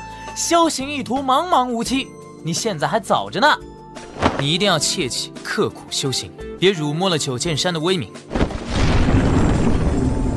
同时召唤5个土傀儡就是我的极限了。不过师父，我一定会更加努力的。哎，系统，麻利噜的给我返还。宿主传授弟子110年修为，符合条件，开启10000倍返还。恭喜宿主触发2倍暴击，获得300年修为。宿主传授弟子土魁术，符合条件，开启10000倍返还。恭喜宿主触发10000倍暴击，获得天阶土行法术聚灵神。10000倍暴击，天阶法术！天哪！天哪！天哪！因宿主帮弟子江月瑶激活隐藏体质荒土灵体，解锁逆天改命词条，净土道体。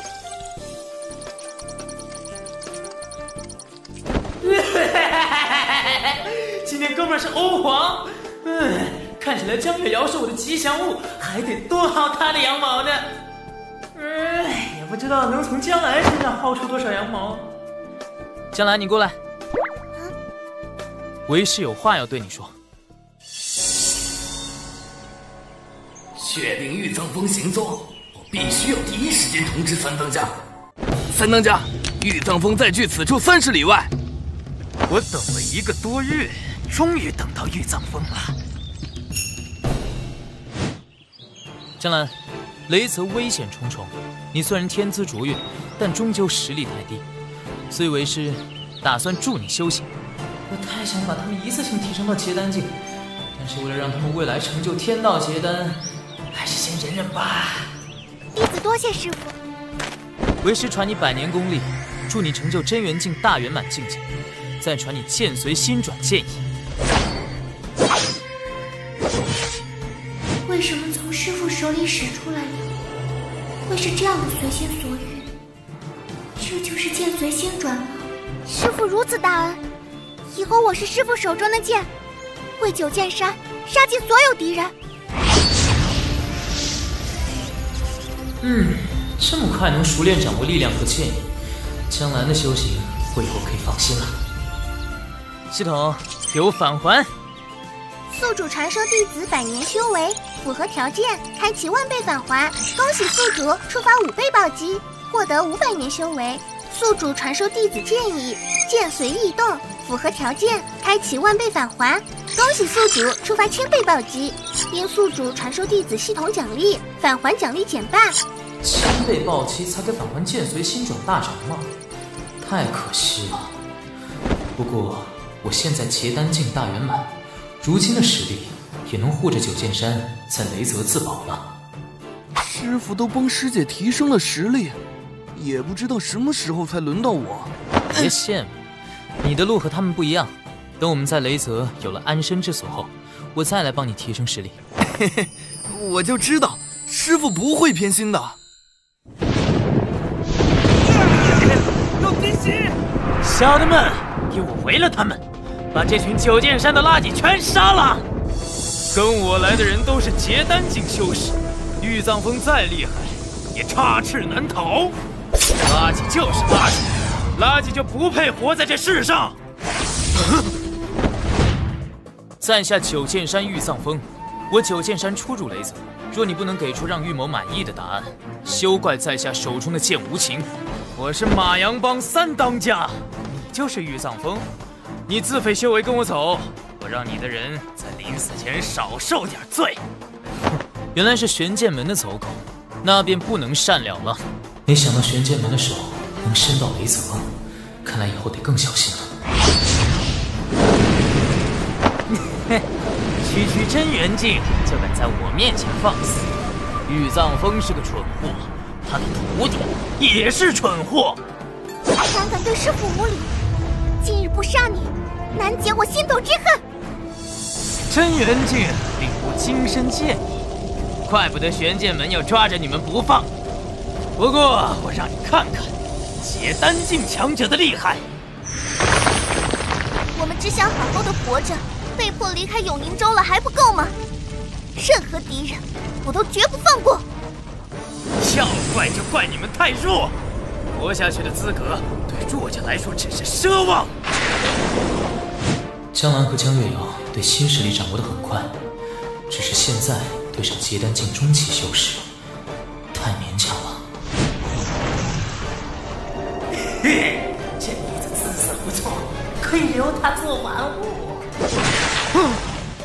你们不是他的对手，让为师来对付他吧。你竟是结丹境大圆满！玄剑门是何居心，竟如此害我！被人当枪使还不自知，蠢货一个！你杀了九剑山这么多弟子，所以偿命吧！结丹境大圆满又如何？我这些兄弟全是结丹境强者，未必不能联手杀你。3当家，咱们一起上，干掉玉藏风，除了女人一个不留。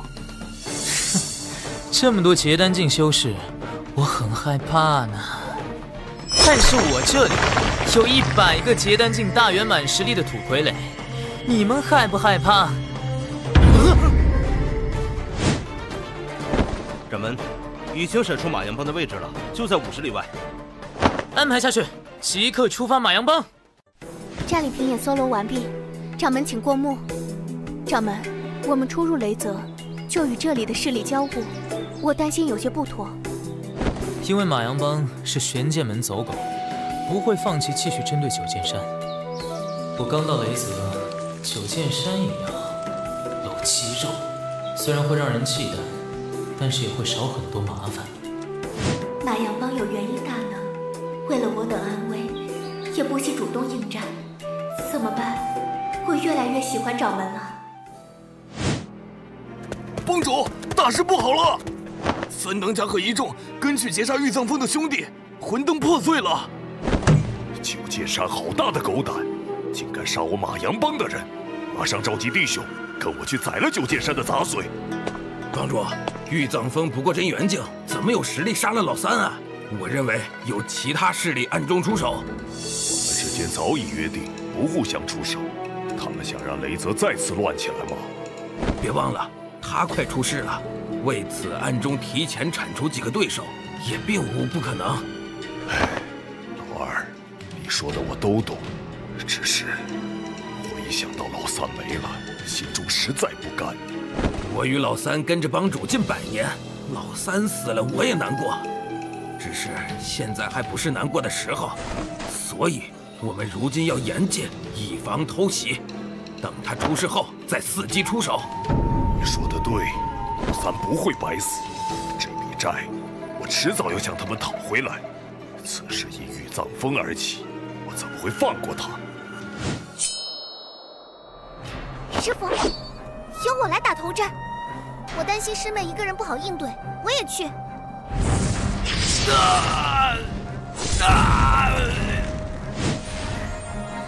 我终于也能为九剑山贡献自己的力量了。他们竟这么沉不住气，这么快就动手了？我们先搞清楚情况，再做打算。真元境就敢来犯马阳帮，找死！既然来了，为何不自报家门？我乃九剑山弟子江月瑶，我们报仇来了。原来是九剑山，身为蝼蚁而不自知，愚蠢！死！哼，你说九剑山之人是蝼蚁，但本掌门看你更像蝼蚁。这就是元婴境修士的实力，也不是很强啊。原来你玉藏风是结丹境大圆满境界，可在元婴境修士眼里，你也是蝼蚁。啊，元婴境很厉害吗？可是本掌门认为我更厉害，厉害到你不信。哇，你对我出招试试，让你知道在元婴境的恐怖。可是我不想出剑，我怕杀了你。杀了我，我纵横雷泽200年，只有我杀人，没有人杀我。是你见识太少了。诛仙剑阵，起！怎么可能？你都看到了，是他主动提的要求，这种要求我这辈子都没见过。啊！怎么可能？玉藏风竟有如此恐怖实力！玄剑门，你害我马阳帮！我愿献出马阳帮所有宝物，只求您能饶我一命。如果我杀了你，马阳帮的宝物不也是我的？都怪帮主这个蠢货，为了500万灵石得罪您，我愿加入九剑山，帮助掌门对付玄剑门。哼！哥们儿身家加起来几千万，在玄剑门眼里就值500万灵石，也太看不起本掌门了。你们和玄剑门有联系，你若帮我传个消息，我可以饶你不死。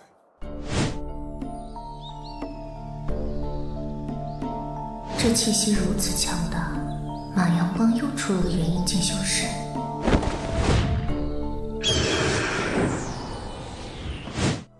马阳帮与玄剑门的通信都靠飞剑传输，不知我要替玉掌门传递什么消息？说我重伤而死即可，虽说纸包不住火，但也能争取成长不少时间。此人乃是结丹境高手，若是放走，日后必成九剑山大敌。掌门心有大义，自不会做违背诺言之事，所以这件事只能我来做。我已完成您的要求，那我……你走吧，我不杀你。倘若你日后还敢与我九剑山为敌，多谢玉掌门不杀之恩，日后小的看到九剑山弟子必定退避。卑鄙小人，你不是说不杀我？掌门说了不杀你，可我要杀你，我愿意替掌门背负任何骂名。安彩，停手吧，把他扔出去，自生自灭。这一剑毁了他丹田，想在雷泽活下去也难了。把马阳帮之人全赶走，从今天起，这便是我九剑山的立足之地。马阳帮中不乏结丹境高手，我认为可以吸纳一部分，以壮大自身力量。九剑山只要忠心的弟子，至于提升你们的实力，在我看来不过时间问题罢了。看来也得刷一波系统，给普通弟子提升实力了。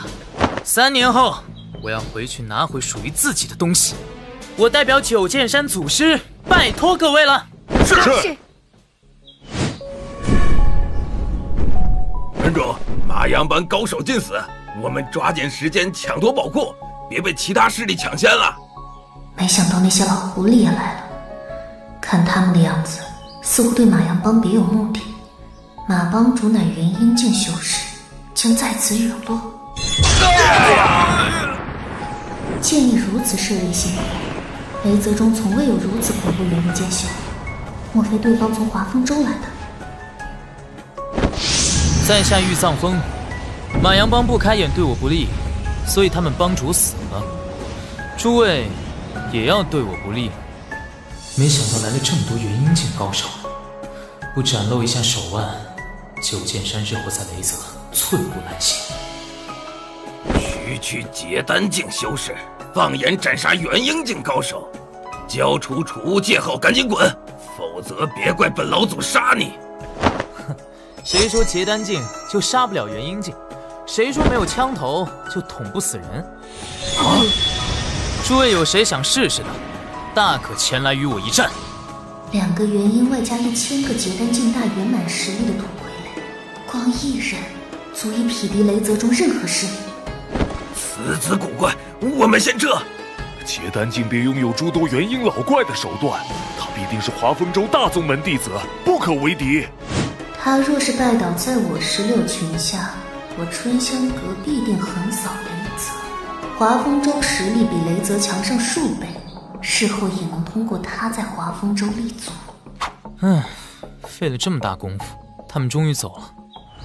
道友请留步，在下春香楼楼主崔若琳拜见道友，不知道友出自何方仙门？九剑山，这女人是元婴境修士，能结交一番，对九剑山有好处。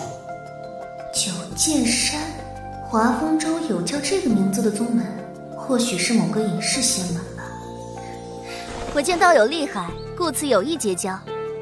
啊，原来是新朋友，来，到我房间谈谈心。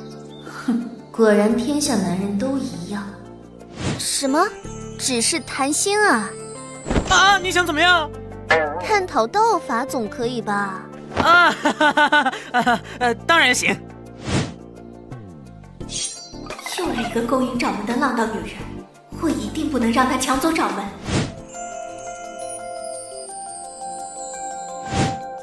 道友，你看我美吗？好家伙，他明摆勾引我犯罪，哪个男人受得了诱惑？道友自重，我不是随便的人，真要我随便，那随便起来不是人。道友误会了，我只想与道友探讨道法罢了。简直胡扯！有躺床上和男人探讨道法的？既然姑娘要探讨道法，那么请问姑娘，我与天道有必然的联系吗？修道有没有尽头？踏上修行路后，是我选择了天道，还是天道选择了我？请开始你的表演。我很确定这人不正常，让他迷上我，得另想办法。道友的问题太过深奥，我修为尚浅，实在不知。与其在这儿与道友谈心，若琳更想道友来我春香楼做客。哼，等你来了春香楼，拿捏你死死的。修士也是人，自然逃不了七情六欲。春香楼是什么地方？春香楼是个所有男人都爱去的地方，楼里无数绝色美女，总有道友喜欢的。我说这女人这么浪，原来是风月场所老鸨啊！如果我喜欢道友呢？我与道友不过初识，道友说笑了。道友若真喜欢若琳，不如多来寻我。夜已深，道友请早些回去吧。房里有位如花似玉的姑娘，我很容易犯错的哦。玉简中有春香楼的位置，若琳随时恭候道友光临。哎呀，这该死的颜值，他肯定贪图我的美色。如果帅也是一种罪，那我罪无可赦。玉藏风太神秘，让我捉摸不透。不过与他交好，对我百利而无一害。江南和江月瑶都已经提升实力，是时候在樊剑身上薅羊毛了。师父，您召弟子过来有何吩咐？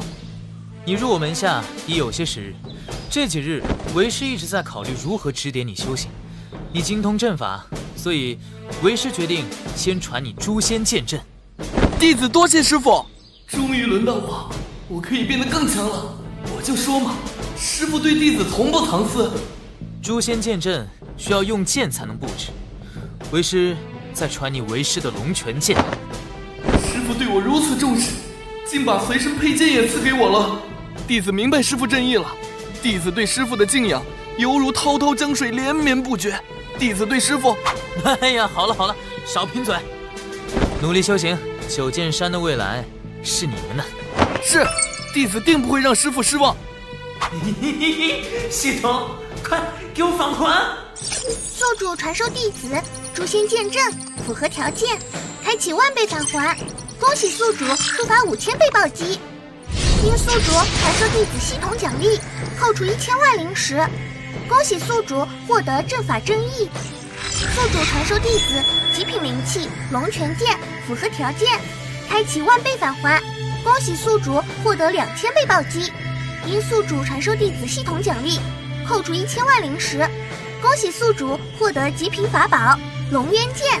极品法宝龙渊剑，看这气息，无限接近仙气。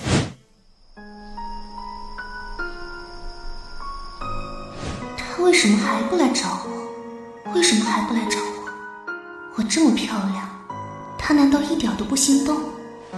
玉藏风出自华丰州，身上肯定有很多秘密。如果能和他有些关系，我必能更上竿头。但是他好英俊，我好想吃了他。哎呀，我在想什么呀？好害羞啊！我是半步元婴，你们这些货色也配陪我？让你们楼主来。春香楼开门接客，楼里的姑娘自然要服侍好客人。若是楼主你来陪我，我自然不会闹事。规矩我懂，灵石丹药我不缺的。来者是客，可诸位客人想在春香楼闹事，别怪本座无情。哇！楼主，又有人来求见你。啊，我倒是想看看，还有谁敢找春香楼的麻烦。你好像不欢迎我，那我走。原来是玉道友来了，可让若琳等了好久呢。那个男的是谁啊？从来没有见过楼主对男人这么好。他也不过结丹境，难道是楼主在外面养的小白脸？这群妮子只会嘴碎，我非撕烂他们的嘴不可。道友，不如你我去楼外逛逛。也成，正好路上我也请教你些事。我在雷泽人生地不熟，多个朋友方便许多。你们春香楼不是开门接客吗？凭什么不让我进去？不让我进楼，却陪这个小白脸，信不信我以后再也不给你们春香楼炼丹？炼丹师在雷泽地位超然不假，你一个被丹房赶出来的废物，赶紧滚！世人都以为炼丹师只会炼丹，而不善战斗，可与人战斗也是我的爱好。还想对我动手？从马阳帮手里接过不少妖丹，而妖丹又是炼制丹药的主要材料，有个炼丹师正好。不过看他脑子不大好使。别用你的爱好来挑战别人生存的本事。让他进楼，全场消费我买单。这么一来，我算是救下他了。既然道友为他求情，我便放过他了。你在春香楼等人接你，你若敢提前走，宰了你。是，我一定听从前辈安排。你救下黄生，是为了把他收为己用吧？知人善用，总有他发光发热之处。雷泽天才地宝众多，可丹药的确实在稀缺，目前也只有在丹房购买。你收下黄生，的确对日后行动方便许多。在雷泽卖丹药，还是正灵石的买卖。逼黄生给我炼丹，然后给九剑山所有人通过系统刷丹药，灵石不是大把大把的来？你很缺灵石吗？玉藏风出自华丰州隐士宗门，竟还缺灵石。难道他修行的功法需大量灵石购买天才地宝辅助？没办法，我手下有一大帮人要养。道友若真缺灵石，可来我春香楼。即便我有这心，也并非这块料呀。拜托大姐，你春香楼做什么生意的，心里没点数？无碍，春香楼时常有女修士前来。打住！我今日前来，主要想请教如何获取五行灵气。我奉劝道友不要打五行灵气的主意。雷泽中有5大禁地，赤炎之域有6尾火狐，极寒之地有寒蟹，醉花灵境有树妖，流沙之域有山灰，金晶之域有血金狮。而禁地中五行妖兽体内有灵气碎片，世间所有的五行灵气皆是用灵气碎片合成。虽说是禁地，可若是小星星，也不至于如此避之若美吧？禁地中有大妖兽坐镇，即便是我遇见了，也得暂避锋芒。雷泽修士每次去禁地猎杀五行妖兽，活着离开的实不存一。5大禁地这么危险，日后带徒弟去的时候，得早做准备了。先想办法支开他。他这么看着我，是不是对我一见倾心？道友，你看现在荒郊野外的，又没有什么人，是不是适合那个呀？现在这种时候，不过是他的话，也不是不可以。我们不过初识，会不会太急了？若琳认为还是在房中合适。我就想打上厕所的理由支开他，和咱们刚认识有啥关系呢？不急不急，我认为时机刚刚好。既然你心诚，那若琳便依你了。那好，你往前面走一点。不用了，这挺好的，我有经验。你经验比我丰富？你脱衣服干嘛？道友请自重，我不是随便的人。你不是要在这里？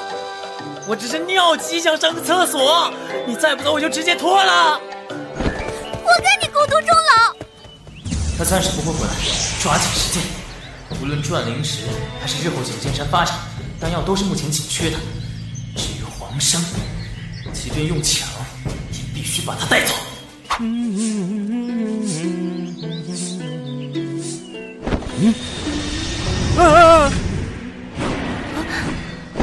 掌门传信，能有什么危险？我这不担心你吗？掌门说什么了？掌门让我们收拾一间炼丹室，应该是找到炼丹师了。我记得从土照门那儿有一尊丹炉，快去宝库里搬出来。雷泽中，丹药是稀缺之物，掌门这么快做出安排，掌门为什么这么厉害啊？掌门真是越来越有魅力了。提到掌门他就犯花痴。方主，雷泽中新来了个九剑山，听说对方还和春香楼接触上了。我丹房以丹药控制雷泽诸多势力，九剑山若敢不服丹房，不卖丹药给他便是。玉藏峰境界不高，可一身本事堪比元婴大能，方主也不想埋下这个隐患吧？你在教我做事？丹阳阁与丹方同盟近100年，我岂敢做出不尊方主之事？只是不得不防啊。谅你也不敢，不过你说的没错，新来的小家伙是该敲打一番。哼哼，九剑山不是想抱春香楼的大腿吗？你去通知崔若琳，我们一同去一趟九剑山。来，再陪皇爷喝2杯。有喝，皇爷全场消费，有人买单。你花我的灵石很开心吗？若琳帮你杀了他，免得你日后烦心。炼丹师日后再帮你介绍一位。前辈，灵石千万别担心，我可以免费帮你炼丹。跟我走，否则死。师傅，您回来了。家传阵法，已被弟子刻录在玉简中，只是有些阵法残缺，弟子也无法修复。拥有阵法真意，修复残破阵法不成问题。正好下个月刷系统奖励。这些阵法，为师修复起来也有些麻烦，给为师1个月时间吧。残破阵法族中，研究数百年也无法修复，师傅竟只需1个月。跟着师傅修行阵法，我必定能更上一层楼。哎，你过来，我有话对你说。前辈不知道会怎么对付我，应该不会杀了我吧？不管前辈提出什么要求，我先答应下来再做打算。师傅，这能成吗？听师傅的，就这样去做。黄生，咱们来算算账吧。什么账啊？晚辈记得从未得罪过前辈啊。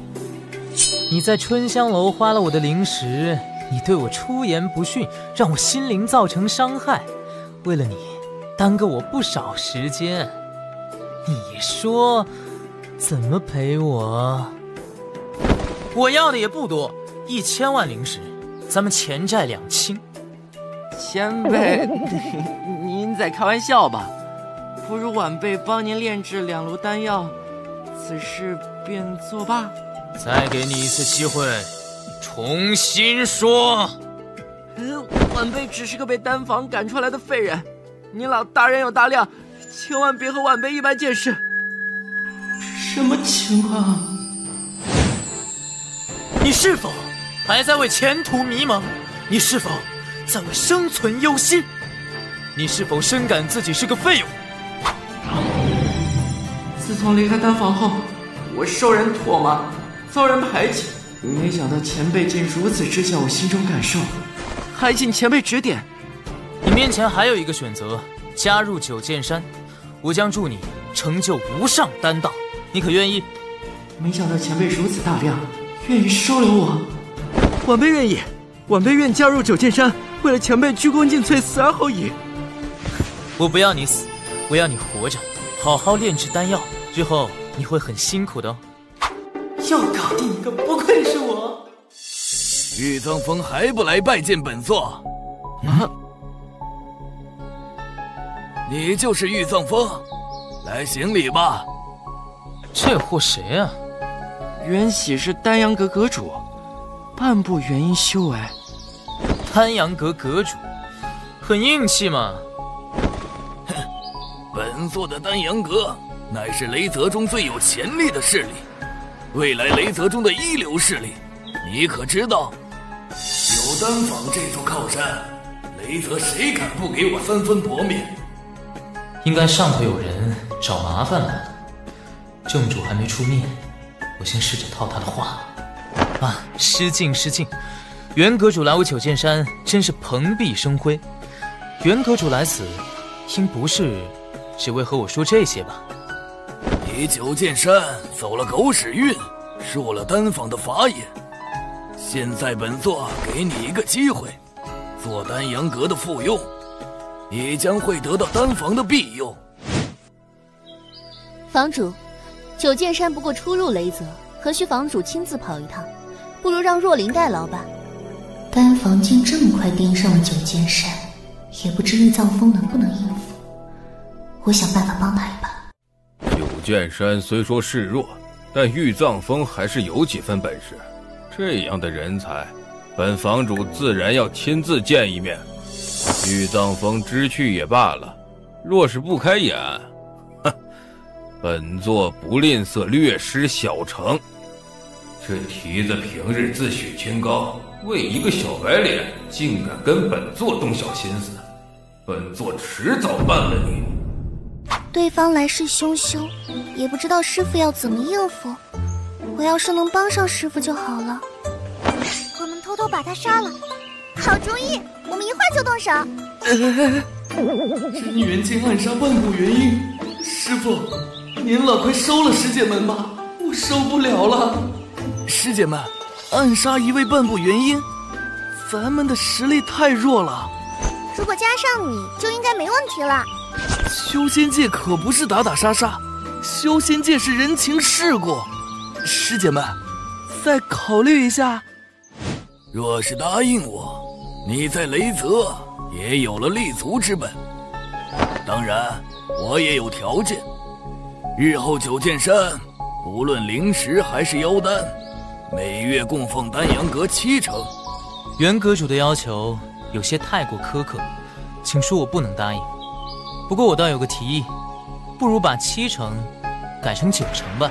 哦，你倒是有自知之明，供奉9成，九剑山本座保了。哈哈哈哈哈！不，袁阁主你误会了，我的意思是，每月供奉九剑山9成，日后你丹阳阁我保了。好的，本座便让你长长记性，什么人惹得起，什么人惹不起。让你先来，你便是这样对待小友的？房主，您来了，这就是玉藏风，他刚才竟大放厥词，丝毫不把您放在眼里。小子，自诩有点本事，便不把我放在眼里？信不信本座有100种方法，让你在雷泽活不下去？强龙不压地头蛇，现在还不是和他起冲突的时候。晚辈怎敢不把方主放在眼里？请进。最近有个很有潜力的势力，听说有些活跃，本座先来一波捧杀，本座看你接不接得住。好家伙，列强竟是我自己，这会有些蠢，像祸水东移。很有潜力的势力，说你呢？房主，低调低调。啊？本座还听说他想成为雷泽未来的一流势力，这对雷泽的平衡很不利呀。雷泽未来的一流势力，阁主说的还是你啊？不错，正是在下，我就知道，房主心里最关心我了。闭嘴！本座说的不是你，不是袁阁主，肯定说的是春香楼。玉藏风也太阴损了，明摆着祸水东移。等此事后，看我收拾。若琳不过女流之辈，怎敢有此想法？倒有此话有些过了。这小子油盐不进。罢了，本座便打开天窗说亮话。本座说的是你，初入雷泽便灭了马阳帮，又震慑诸多元婴境修士，再任由你发展下去，本座心有不安呐。方主说笑了，这事儿不怪我呀，一切都为了生存，我只想本分的带着手下的人一直活下去。如此最好，本座给你一个机会，臣服我丹房，日后本座保九剑山平安。我本不欲与之为敌，你却步步紧逼。不如我也向方主提个条件，听说雷泽中丹药都是由丹房提供，不如丹房分些份额给九剑山，我能做主，九剑山绝不和丹房起冲突。丹房虽说实力不强，可在雷泽关系盘根错节，得罪了丹房等于得罪了整个雷泽。玉藏风疯了，要与整个雷泽为敌。怎么样？师傅没吃亏吧？起冲突了，师傅没吃亏。不让咱们好好生活，咱们也不让他们好过。师姐，那其他人怎么办？还有那个女人怎么处理？崔楼主是被胁迫来的，我们不为难他。咱们的敌人是袁喜和董仲。一会儿听我信号，我和师妹一起出手。师弟你注意控制阵法，和其他人配合好。咱们先弄废了袁喜再说。好好干，干好了，师姐赏你们地瓜吃。得罪了我，九剑山将在雷泽寸步难行。房主，何须和他废话？我先替您杀了他。住手！对师父不敬，对师门不利，就是我们的敌人。找死！是敌人，就该死。动手就动手，为什么要在咱们的地方？这些都是我的灵石啊！此事过后，你们把损坏的房屋统统修好。是，师父。这是阵法品阶不高，可依然能略微影响到本座运转灵力。他的3个徒弟不过真元境，便能联手与半步元婴抗衡。九剑山果真有些古怪，能影响到丹房的统治。九剑山要与整个雷泽为敌了。房主，雷泽已平静多年，况且他快出世，如今实在不是起战的时候。你要给他出头了？你算什么东西？房主面前也有你说话的份儿。3个真元境修士联手，便能与我抗衡。如今梁子已经结下，九剑山不能留。若琳只是想劝房主，大事为重。哼，好自为之。师傅，为什么放他们走？后患无穷啊！还不是时候。元婴境初期不可怕，可他背后的关系不得不忌惮。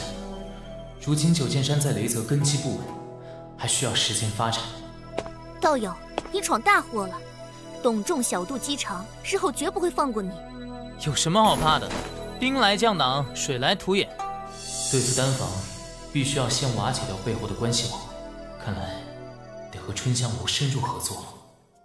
楼主，寄人篱下的滋味不好受吧？雷泽中的丹药都出自丹房，我也实在无奈。况且丹房只出手黄阶丹药，若与丹房交恶，玄阶丹药对方万万不会出手。这是九剑山给楼主的见面礼，只要楼主答应与我合作，日后这样品阶的丹药，九剑山免费提供。这七夕玄阶极品丹药，他竟舍得送我，如此贵重，这合作必定风险极大。你想与我合作什么？在你春香楼售卖丹药，所得之利润，你我3期。你可知道这样做后，等于春香楼与丹房彻底撕破脸皮？你让我置于何地？他们卖的九剑山要卖，他们不卖的九剑山更要卖。先到先得，货到债清。若此计能成，雷泽必定又是一番景象。可这对春香楼又有什么好处？为这蝇头小利，我不愿让春香楼承担这么大风险。你心里清楚，我迟早会回我该去的地方，到时候雷泽中丹药便都会从春香楼售卖。我不信他能忍受这么大的诱惑，世间种种，一切都不过利益交换罢了。好，我答应你了。你若陷入危险，可以日后投入姐姐的怀抱，姐姐可护你离开雷泽。不用日后，我现在就可以投入姐姐怀里。贫嘴，我先回去了。日后你派人来春香楼与我接洽此事。死浪蹄子，又在勾引掌门。樊健，你与冷鸿胜前去拉拢雷泽中小势力，下个月后让他们来九剑山一叙。弟子定能不辱使命。不过弟子有一事不解，师父何须赠送这么贵重的丹药？欲将取之，必先予之。不给他们一些甜头，怎么会答应我们的合作？等你们回来后，为师便带你们去雷泽中历练一番。掌门做事胆大心细，怎么会这么有魅力？我快被掌门迷晕了。请方主让我带人灭了九剑山。你想坏我大事？康康即将出世，丹房炼出地阶丹药，全看此次机会。若不杀玉藏风，我实在咽不下这口气。去暗道中设下50万灵石，悬赏要他的命，自然有人趋之若鹜。我丹房有足500多万灵石，用灵石砸也能砸死玉藏风。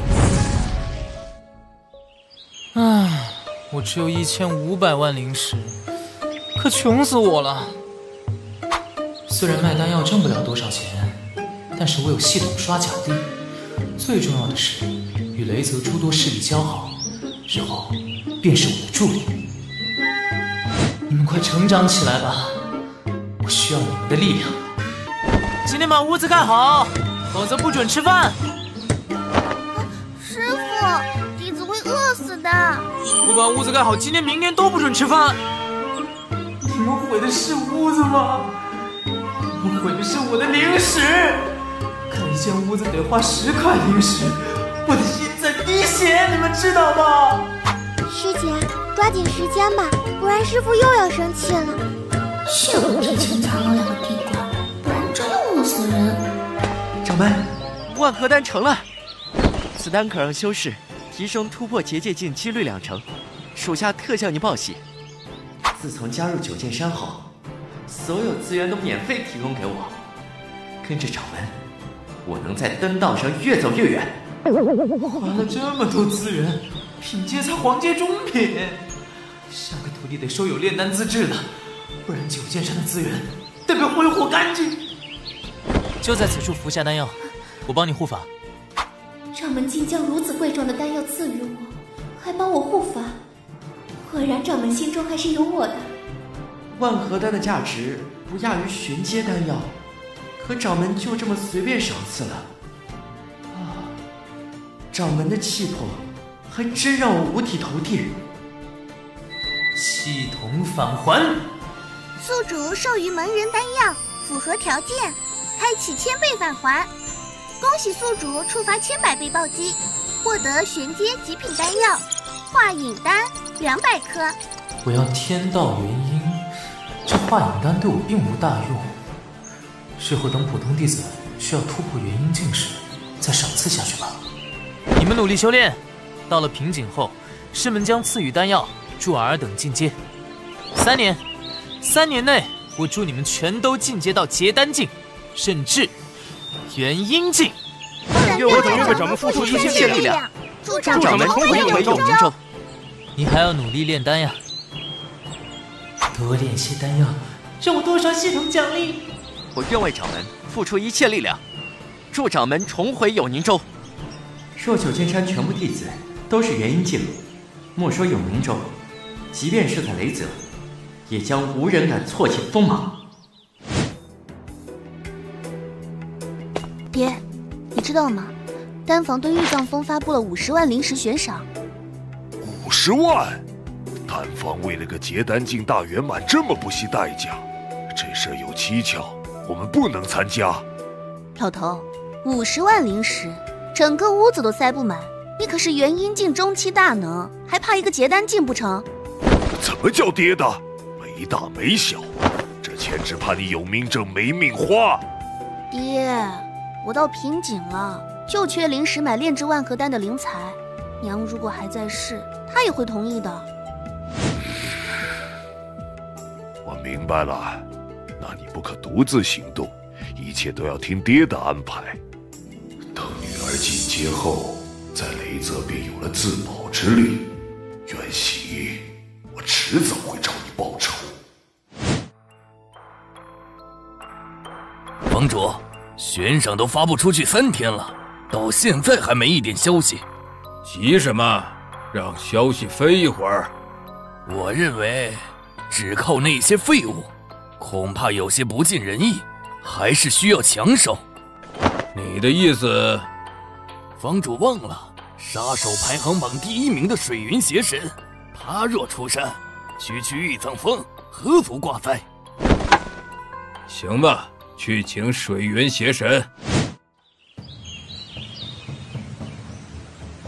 系统返还，宿主传授门人万合丹，符合条件，开启1000倍返还。恭喜宿主触发1000倍暴击，恭喜宿主获得20颗玄阶极品丹药玉灵丸。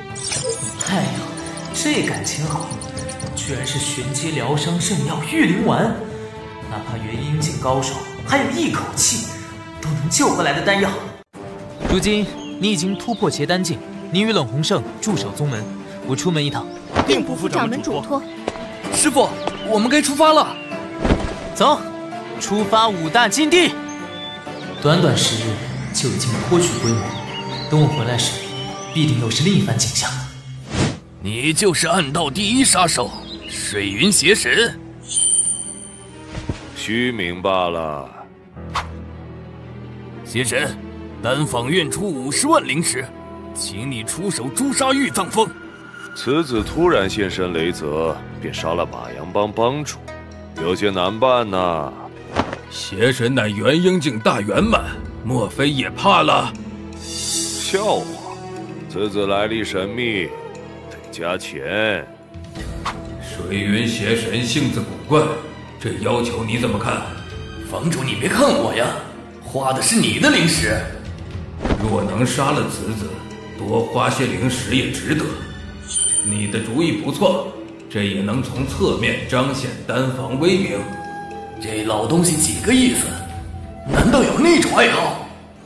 房主考虑的如何？加10万灵石，20万，先付一半。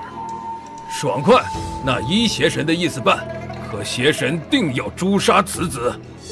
我只会打死他，或者被他打死。有了70万灵石，就能去华丰州买玉灵丸。明月，你有救了。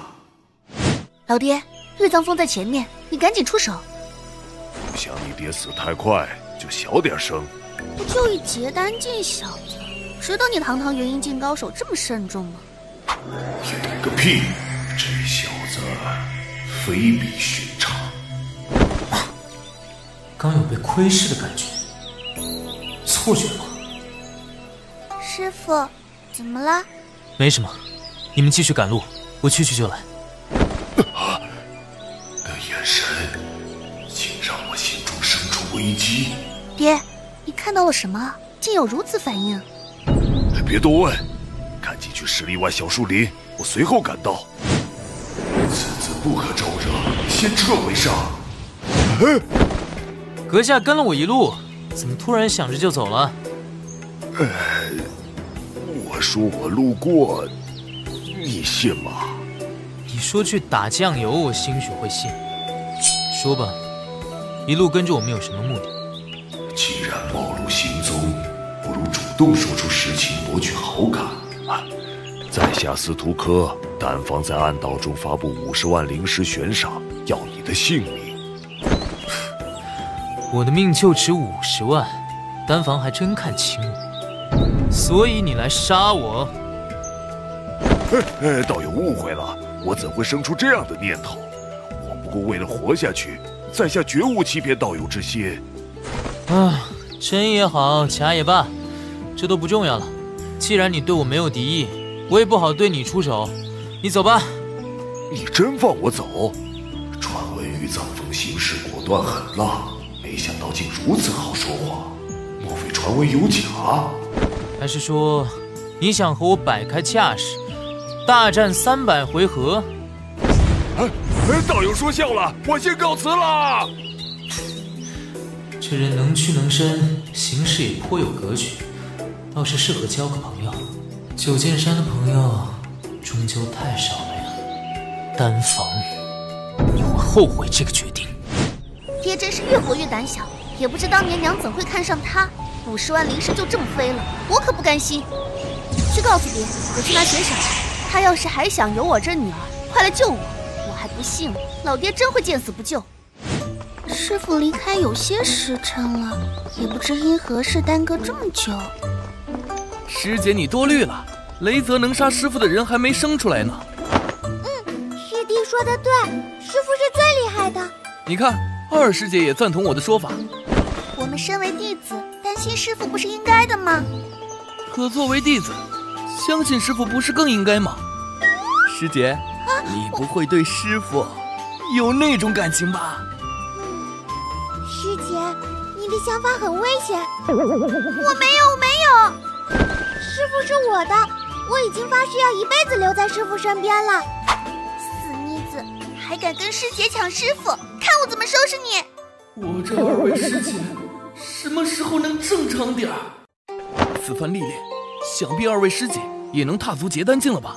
我的修为也能更进一步。在聊什么呢？这么开心？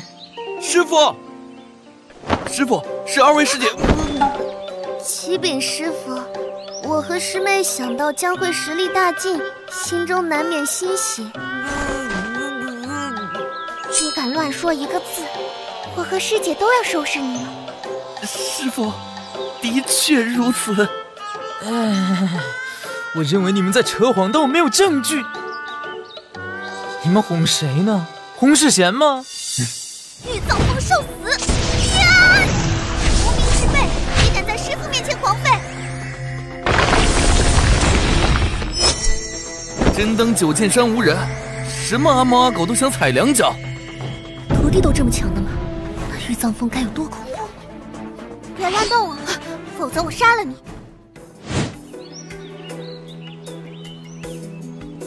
师傅，不如让弟子杀了他吧。前辈，我错了，我不该招惹你。你们要记住，九剑山并非以杀止杀，而是要以杀止恶。只有如此，方可保证九剑山长盛不衰。是，弟子明白了。你叫什么名字？司徒琴。这个姓，司徒科是你什么人？你认识我爹？一面之缘罢了，我对他印象不错。幸好死老爹是元婴老怪，玉藏风顾忌才不敢为难我。我已经给爹传信，不时便会赶到。你是个聪明人，还不赶紧把我放了，否则姑奶奶要你好看。在我面前敢自称姑奶奶，还敢放言要我好看，你还是头一人。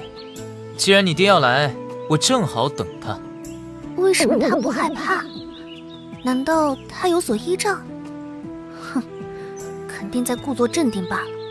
师傅，弟子有一事不解。既然师门能炼制万合丹，为何不让二位师姐服用丹药突破境界？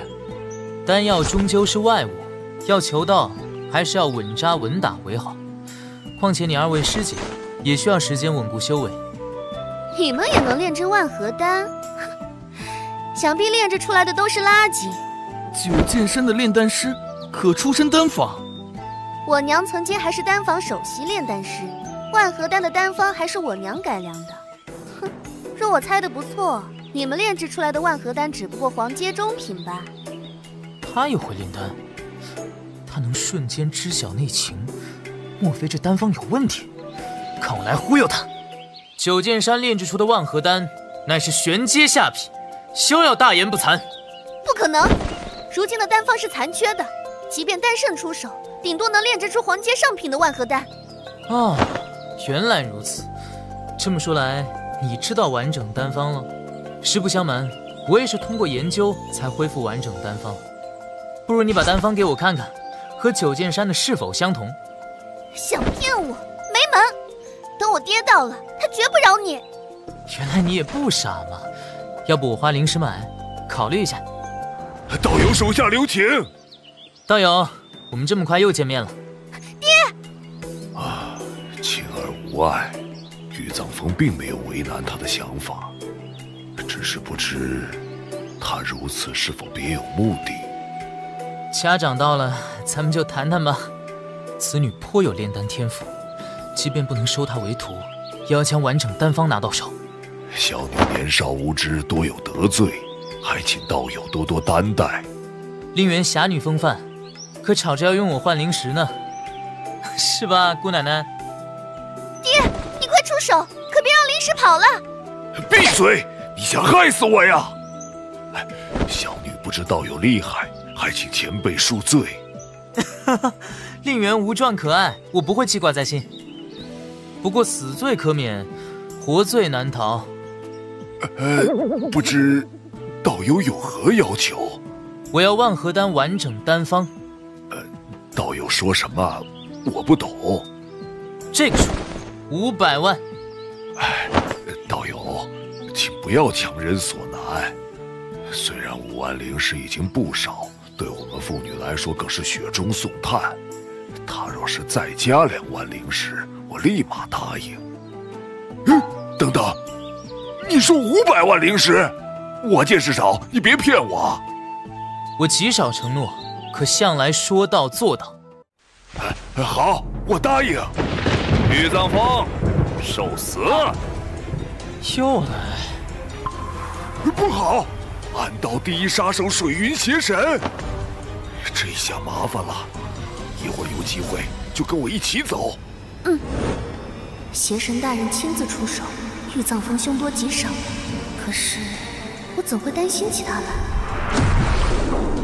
来人不同凡响，保护好自己。有点意思，不过你的性命收了。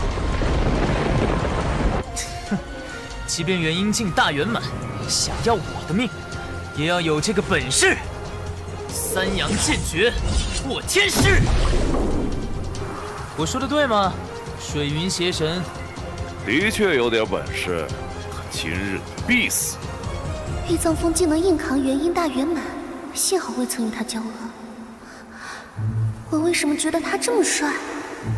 此人毕竟元婴境大圆满，为了弟子，也不宜继续争斗下去。邪神，我们聊聊。哼，你有什么资格和我谈话？你与我为敌，不过为零食，我出100万。100万？真当我是什么人了？我就是穷死，死外边，死在你手里，也不会忘记身为杀手的操守。200万，外加一颗玄阶极品玉灵丸。我可是铁骨铮铮。2颗。老板有何吩咐？我带弟子去5大禁地历练，你随我一同坐镇即可。好嘞，我必定忽悠道友高途周全。月，你有救了。真香！邪神竟有如此一面，我在做梦吗？我们父女浪迹天涯，若能加入九剑山，或许是最好的结果。看晴儿，对他也并不排斥。恭喜道友与邪神化敌为友。刚才与道友谈的条件，某想改改。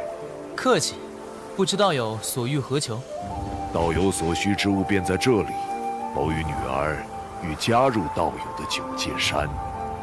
原来炼制万合丹还需5大禁地妖兽的妖丹，他如此也是为了女儿吧？